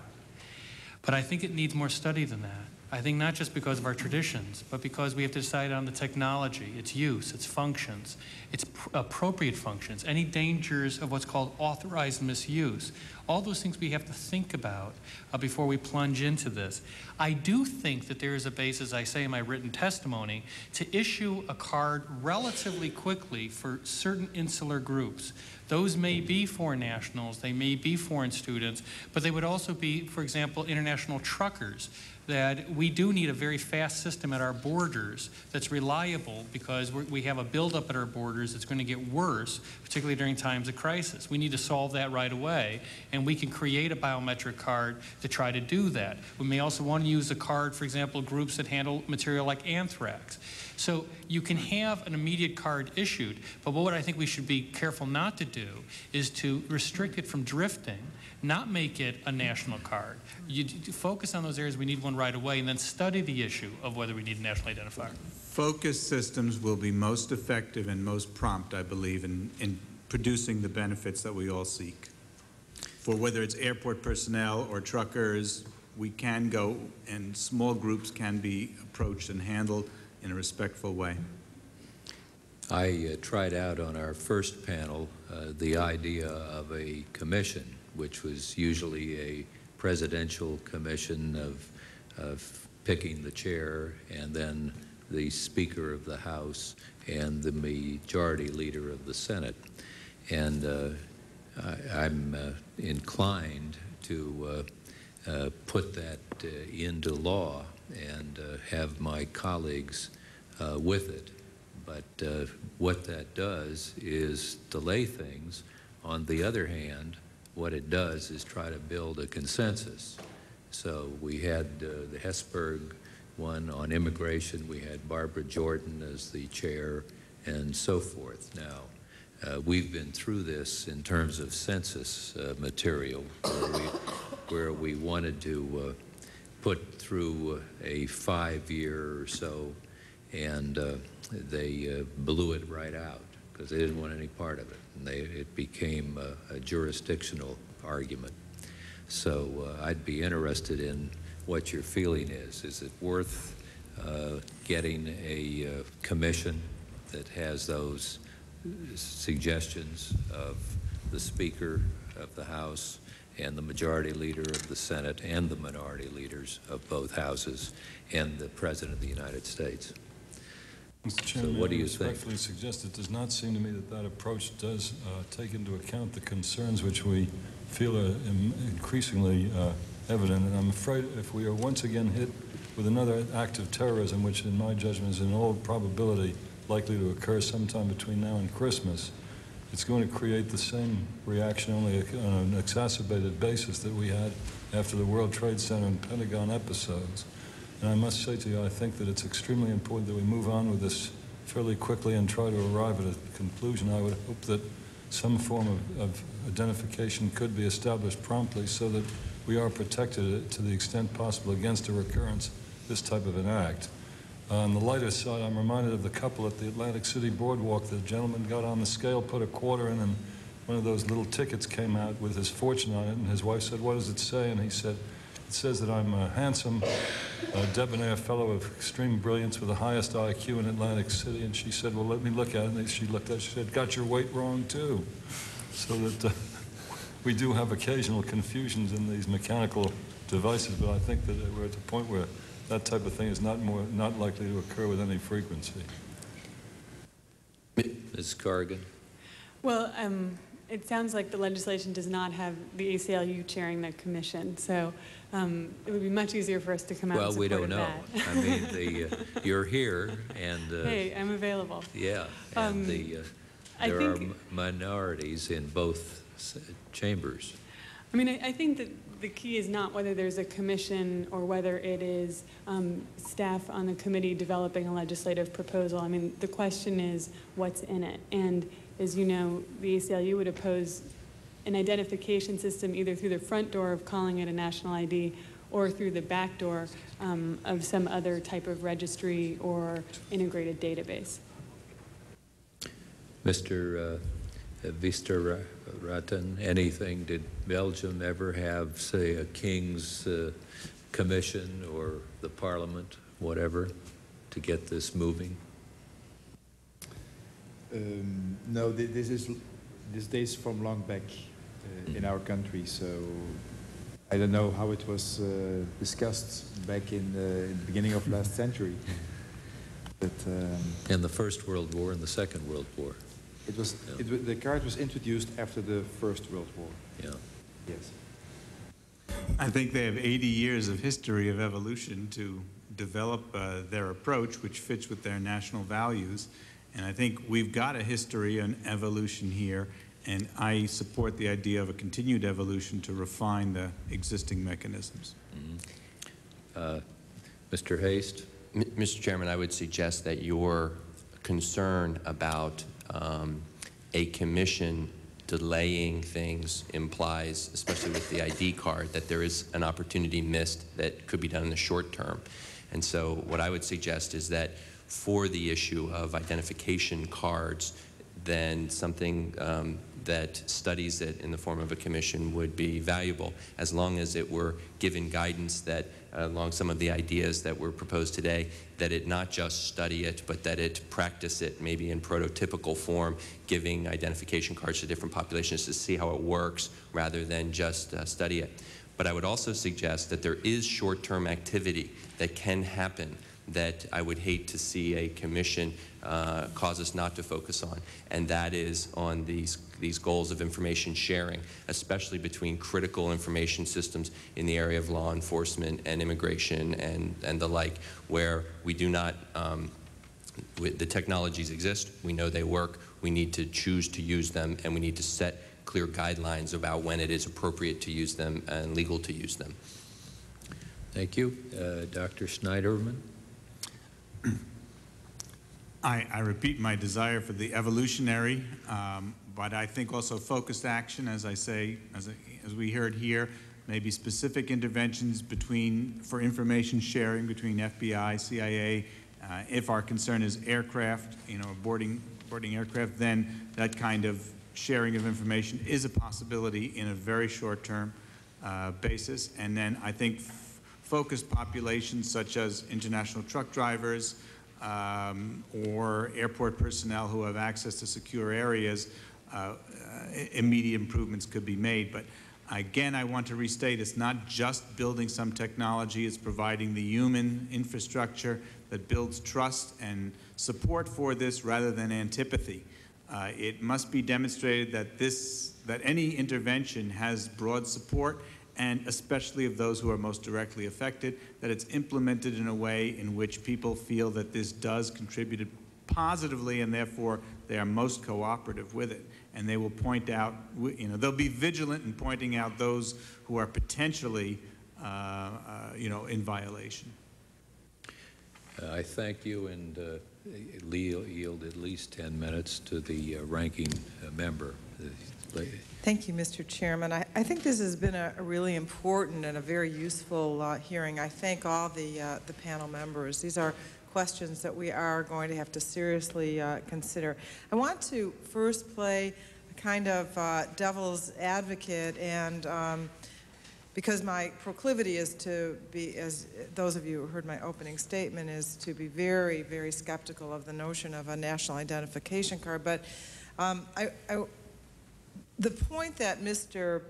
Viesteraten said, which is that we use identity cards, and all of you are talking, we do that when you go on an airplane, when you cash a check, all kinds of places where we do, we are asked and required to produce some sort of identification. It seems to me if the technology is available to make, to improve on those systems, maybe not perfectly, but to improve on those systems, then he asked the question, or at least made the statement, that since we do that anyway, why not have a universal card, a national card? So, Dr. Schneiderman. Again, I think the warm, supportive participation from citizens is necessary. If they see this as a universal card collected by a federal agency, I think the resentment may, and the doubt and the question, the interference with privacy would be very much on their mind. And so you'd have a poor participation, and I think disruption. People would be concerned. Whereas if they apply for their state motor vehicle license, where they recognize that the benefit is they're receiving a card which enables them to drive, that it possibly takes care of health problems should they have an accident, and that there may be other specified, focused, clear benefits to it, they will cooperate, and that those who take the information will also have a clear sense of purpose and work as best as they can to ensure that the quality of the data is high, and that customer satisfaction is high, and that participation is broad. And again, when someone is attempting to forge or bypass the system, there's likely to be stronger citizen participation in stopping such interventions. I think we have the interesting examples of computer viruses. Why is it that the Linux communities or the Mac communities have less of this? There's a warm sense of participation, there's an active sense of pride, it's close to them. And so I think if we follow those models and we want to bring, as in this country we have a long history of bring things close to the people by having the states be the closest point of connection for such activities, we'll be building the right kind of system. And thinking about the social dynamics of why someone offers their information and why they might try to deceive and how they might help to prevent others from deceiving, that's where we will go to build the strongest possible system. Right. So again, a diversified system, and again, a focused one that deals with special communities. Ms. Corrigan? Yes, I think here, whether it's a state-level document like the driver's license, whether it's a social security number or a newly issued type of identifier like a biometric, I think, again, we have to go back to the purpose for which we're gathering this information. And the way that this debate has been framed since the terrible events of September 11th has been a national identification card or some sort of national ID system that would protect us from acts of terrorism. And based on the arguments I already made in my testimony, we can't build such a system on a set of faulty documents. Many of those terrorists on September 11th had fake Social Security numbers. Actually all 19, according to the Inspector General last week, had Social Security numbers, some of them legally and some of them not. And number two, going back to a comment someone made earlier around you can't establish motive or intent. simply on the basis of knowing who someone is. And it makes me quite nervous to think that by having a traveler's ID or by having some other national ID card, I could just pass through security unchecked without much more. And that, to me, doesn't create more security, and in fact, creates a false sense of security, too much dependence on technology. So I think, and whether we're talking again about state or federal level efforts, we have to go back to the basic question of, is this even an effective security measure to begin with? Is anyone else burning to respond? Because I do have another question. Okay. Let me ask you this. Is there a place for these incredible new technologies, biometrics, PAM, all those things? I mean, should we be looking for ways to utilize them more effectively? Or do those lead into problem areas for us as well? Mm-hmm. No, anyone? Yes, Mr. Hayes. I would suggest that there is a great many places for using them, but not necessarily should we have any expectation that tomorrow we could use them to uniquely identify anyone who's on our soil, American or visiting. And that partly comes in limitations of the technology in its current state, but it partly comes just in the broad ability to adopt any such technology like that. However, there are opportunities to use them where they are very effective, and this comes in, for example, authenticating yourself to secure areas. Perhaps we'd say you need to identify that you have you need to identify biometrically that you're allowed to enter secure areas at an airport or whatever. And for that sort of smaller, focused identification, we know there's a subset of people who are allowed to do this, and we're going to confirm that you are one of that subset. They work quite well. For the general case of just saying, hey, I got a person here, let me look through all people to determine whether this person is this person, they are still maturing in that space, I think. I want to confirm that on technology side, these are promising technologies, but do not offer short-term hope for wide-scale dissemination. We've heard in the past voice recognition patterns and other technologies that might have been used, and these techniques are potentially interesting. They should be expanded. They should be researched, but they are in the longer term and should not be seen as a techno fix in the short term. And just coming from the ACLU's perspective, although we're not the technology experts that you've got at the end of the table, I think our mantra is not all biometrics are created equal, and not all uses of biometrics are created equal. We apply the same test to those measures that we would to a national identification card. And in the air security context, the ACLU came out in support of the use of strengthened identification cards for air employees that need access to secure areas, including the use of biometrics on those cards. The reason is that in those instances, it's a limited and targeted use of the biometric, and also you're able to take the thumbprint or you're able to take the iris scan under very controlled conditions, which makes a difference in the effectiveness and error rates of biometric technologies. May I make a venture a comment, if you please? Sure. I'm not sure at the moment whether we realize the extent to which certain technologies are already in play in an attempt to achieve security. I'd like to give you a couple of quick examples in this regard. As you may know, there's something called CAPS, C-A-P-S, which is an acronym for Computer-Assisted Passenger Screening. This is a system under which information is obtained in the reservation process to screen out passengers who may require additional security checks. The airlines are fairly widespread in their use of such a system. Also, manifests are at this time provided by airlines. A manifest is a list of the passengers on a flight which will be landing in due course at a given airport, and in that airport they receive an advance copy of the manifest with a list of the passengers on board to try to determine whether there's a possibility of either customs violations or immigration violations and the like. So already Big Brother, if you please, is watching very closely in certain instances to try to determine what's going on.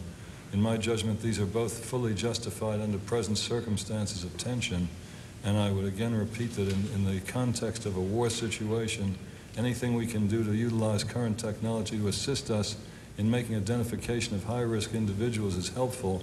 Normally, you would not wish to do that, and you'd say, in a civil libertarian sense, que sera, sera, let it be, and don't mess with this sort of thing. But I think it'd be a great mistake when we know that we probably will be once again subject to a potential attack to allow ourselves to be in a somnolent state in regard to matters of this sort. Could I add something? Obviously, you know, I suggested a commission because I think this deserves more study, and I think that it's not just a technological issue, it needs more study. But we need to look at the efficiency and viability of the systems. If you have a single unified card, it has to be integrated very often with at least some level of database. That creates its own issues. But putting that aside, I just want to disagree a bit with Senator Goodman on one sense. That is, I happen to think that we do need more security. But we have a long history of the government in times of crisis doing things that can only be described as moronic. And some of them are more than moronic, such as the internment of American citizens of Japanese origin. To simply say that we're living in danger is not a justification for going boldly into these areas in the search for even a modicum increase in security. I think we've learned too much in terms of our history. So I agree with Senator Goodman. I know that he intends this in the best sense. But I don't agree that that should be the reason or the time schedule for us to act. I don't even believe that it's necessarily going to add security. I mean, these hijackers on September 11th had wallets that were bursting with false IDs. Adding another one is not going to reassure me. I would rather be reassured for my sons that when they inherit this country and this system, that it's going to be given to them in the same condition that it was given to me. And that's my greatest concern, because frankly, the Taliban is today's flavor of threat. And tomorrow there's going to be another group of fanatics. But I'm more concerned in how we respond to a threat than the threat itself at the moment. May I remind us that had we taken the view that people's activities in the country are their own business unless they do something overtly wrong, that this possibly was what underlay the fact that we failed to realize that people were taking flying lessons, learning how to fly planes in midair, but neither to land them nor to take them off, to permit them to take off. And had we simply accumulated a little degree of intelligence data that had indicated there were certain foreign nationals indulging in that type of flying lesson, it might have created a pattern of concern that would have possibly detected the advanced notion of people plowing airplanes into tall buildings in our society. I use that as an example because it does seem to me there was an earlier reference to an intelligence breakdown. The use of vigilant intelligence and the need for both the horizontal and vertical communication of intelligence agencies in the United States is an absolute imperative at this time, and it's rather regrettable, I think, that we've been informed that the FBI and the CIA have not adequately communicated with one another, and certainly not adequately communicated with local law enforcement to permit vigilance at a time when it could be, we want to practice preventive medicine, essentially. I don't want to wait till the next thing happens and say, it's a pity it happened, let's do something about it now. I'd like to prevent it from occurring ever again, because anyone who lives in New York will be forever scarred by what's just happened, and that's perhaps why I'm taking a fairly intense view of these discussions at this moment. Thank you to all of you. I want to comment on this important discussion that we've been having. I think the example of flying lessons conducted by a company that gave them to what turned out to be a terrorist is an example of ways in which our current infrastructure failed us, and the ability to communicate information broke down, and that we certainly are all interested in making sure that we fill in the cracks and make a seamless flow of information to the extent that we can. But I have to say, Senator Goodman, that I too feel that particularly at this time, when we're all in a state of reflection about what is most precious about the United States, what are the things that make us unique and are so worth protecting, that we must proceed very cautiously, perhaps even more cautiously than when things are just clicking along so smoothly, so that we don't make the kinds of overreaching mistakes that we did when we interned the Japanese. And I know that you're certainly not talking about that kind of activity, but I think it is somewhat of a slippery slope, and that we have to be very careful that we don't install permanent, a reason, for example, that I voted no on a bill that I thought had many good provisions, the bill which I felt shouldn't have been called the Patriot Act, because I believe myself to be a patriot, but voted no on that. So I think we have to be very, very careful as we proceed forward. And I think that this conversation today and all of the witnesses, both panels, contributed to the kind of thoughtful debate that we need to have, and I appreciate it very, very much.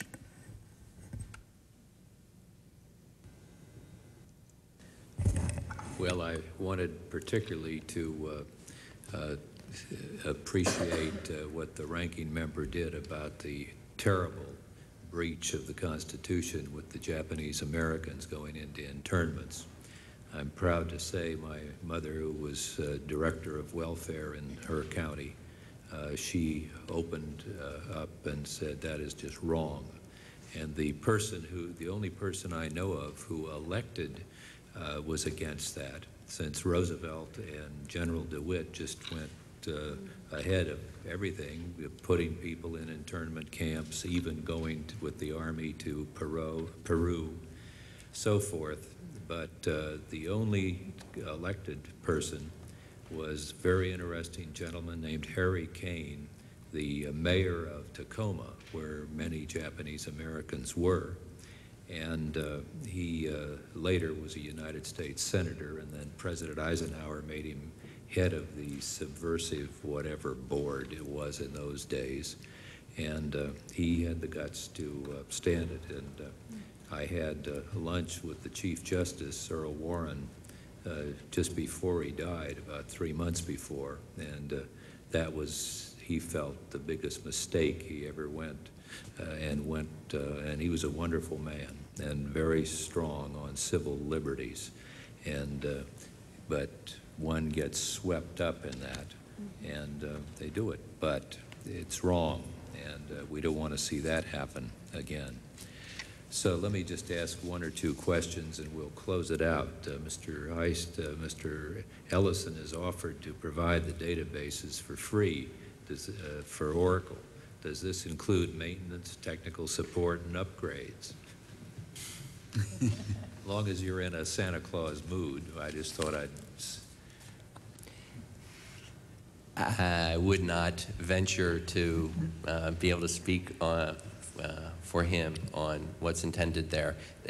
I would like to describe the nature of the intent of that offer, which was to take advantage of the resources and the enthusiasm that commercial organizations like Oracle and others have to facilitate action. And so Larry's comments, I believe, were to try and remove any roadblocks required to facilitate action toward building systems that can share information. And if what we can do is provide free software or free maintenance on software or free services, can help us in a tactical way to stimulate action rather than be roadblocks that cause processes to languish, then we'll do that. I have one question for Mrs. Corrigan. How would a consolidated identity system invade the privacy of individuals any more than the current systems? Social Security, driver's license, passport, and we have that now. Well, actually, we also have something called the Privacy Act, which, as I mentioned before, is rooted in one basic principle, and that is that information collected for one purpose. So whether it's by the Museum of Modern Art in New York, or whether it's by the Social Security Administration, information collected for that purpose shouldn't be used for another purpose unless subject to one of the exceptions outlined in the law. And we at the ACLU are also very concerned about the misuse of Social Security numbers and privacy violations that go on every day. But one of the biggest protections of privacy is actually the decentralized nature of the data. That it's one thing for my doctor to know, have my access to my personal health information. It's another thing for law enforcement to have my arrest record. But it's a completely different thing for people to then combine those different pieces of information and come up and marry them so that you can come up with a whole profile of my life. And as I mentioned before, one accident, and the federal government, unfortunately, has been subject to either accidents in terms of security on the web or, unfortunately, employees who are corrupt and sell or misuse that information. That, again, there's a difference when you have separate databases versus the marrying of the information. The privacy risk is just magnified. Well, I'll tell you, every hearing we've ever had on privacy and that is we wanted to make sure, and the speaker mentioned it this morning, you make a felony out of it. We had one of our colleagues, when I came into the Congress, her medical file had been put in the papers. And why? A disgruntled employee or whatever. And that's why people have to be very careful of any files in a doctor's office in particular. Yes. I'd like to speak to that issue. There's a long history of the tension between centralized and decentralized systems, and there are two issues. One is, as Ms. Corrigan described, the centralized facilities allow a single point of attack, a single point of destruction, a single point of violation, and therefore the magnitude of the violation is greater. The capacity of the computer to amplify our power to do good also amplifies the power to do evil, and therefore someone can search across a much larger data set in that way. But the other interesting point about the diversified, decentralized approach, actually it stimulates creative designs by having independent explorations and evolves much more effective best practices if they then are shared and copied by the others, which is again why I encourage the collaboration by way of the National Association of State CIOs, so that the best practices of each of the 50 states could then be repeated and disseminated widely. And that's truly one of the strengths of a decentralized approach. I'm going to thank the staff now and then have a closing bit of what I think this is going.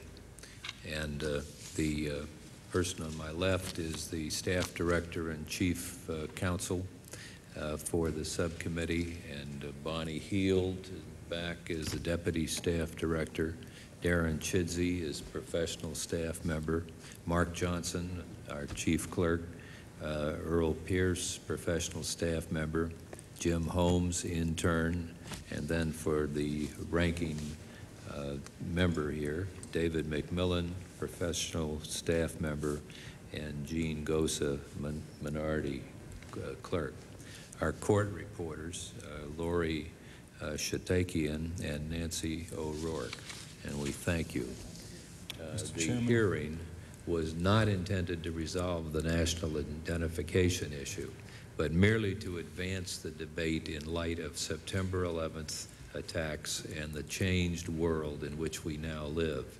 Our witnesses provided a variety of perspectives and brought a great deal of expertise to the discussion. We're only beginning to explore this complicated issue, but one thing is certain: the September 11th attacks, as horrifying as they were, have brought out the best in America. One small but important example of the nation's strength is the ability to conduct this calm, civil, but vigorous discussion of whether America needs a national identification system, and if so, how to go about creating it. Ultimately, we can trust the American people and their representatives to make the right decision. And with that, we are adjourned.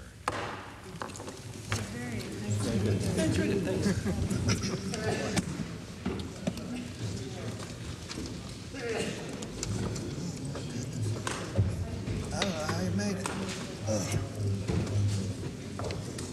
Well, I hope I didn't lose this on the telephone.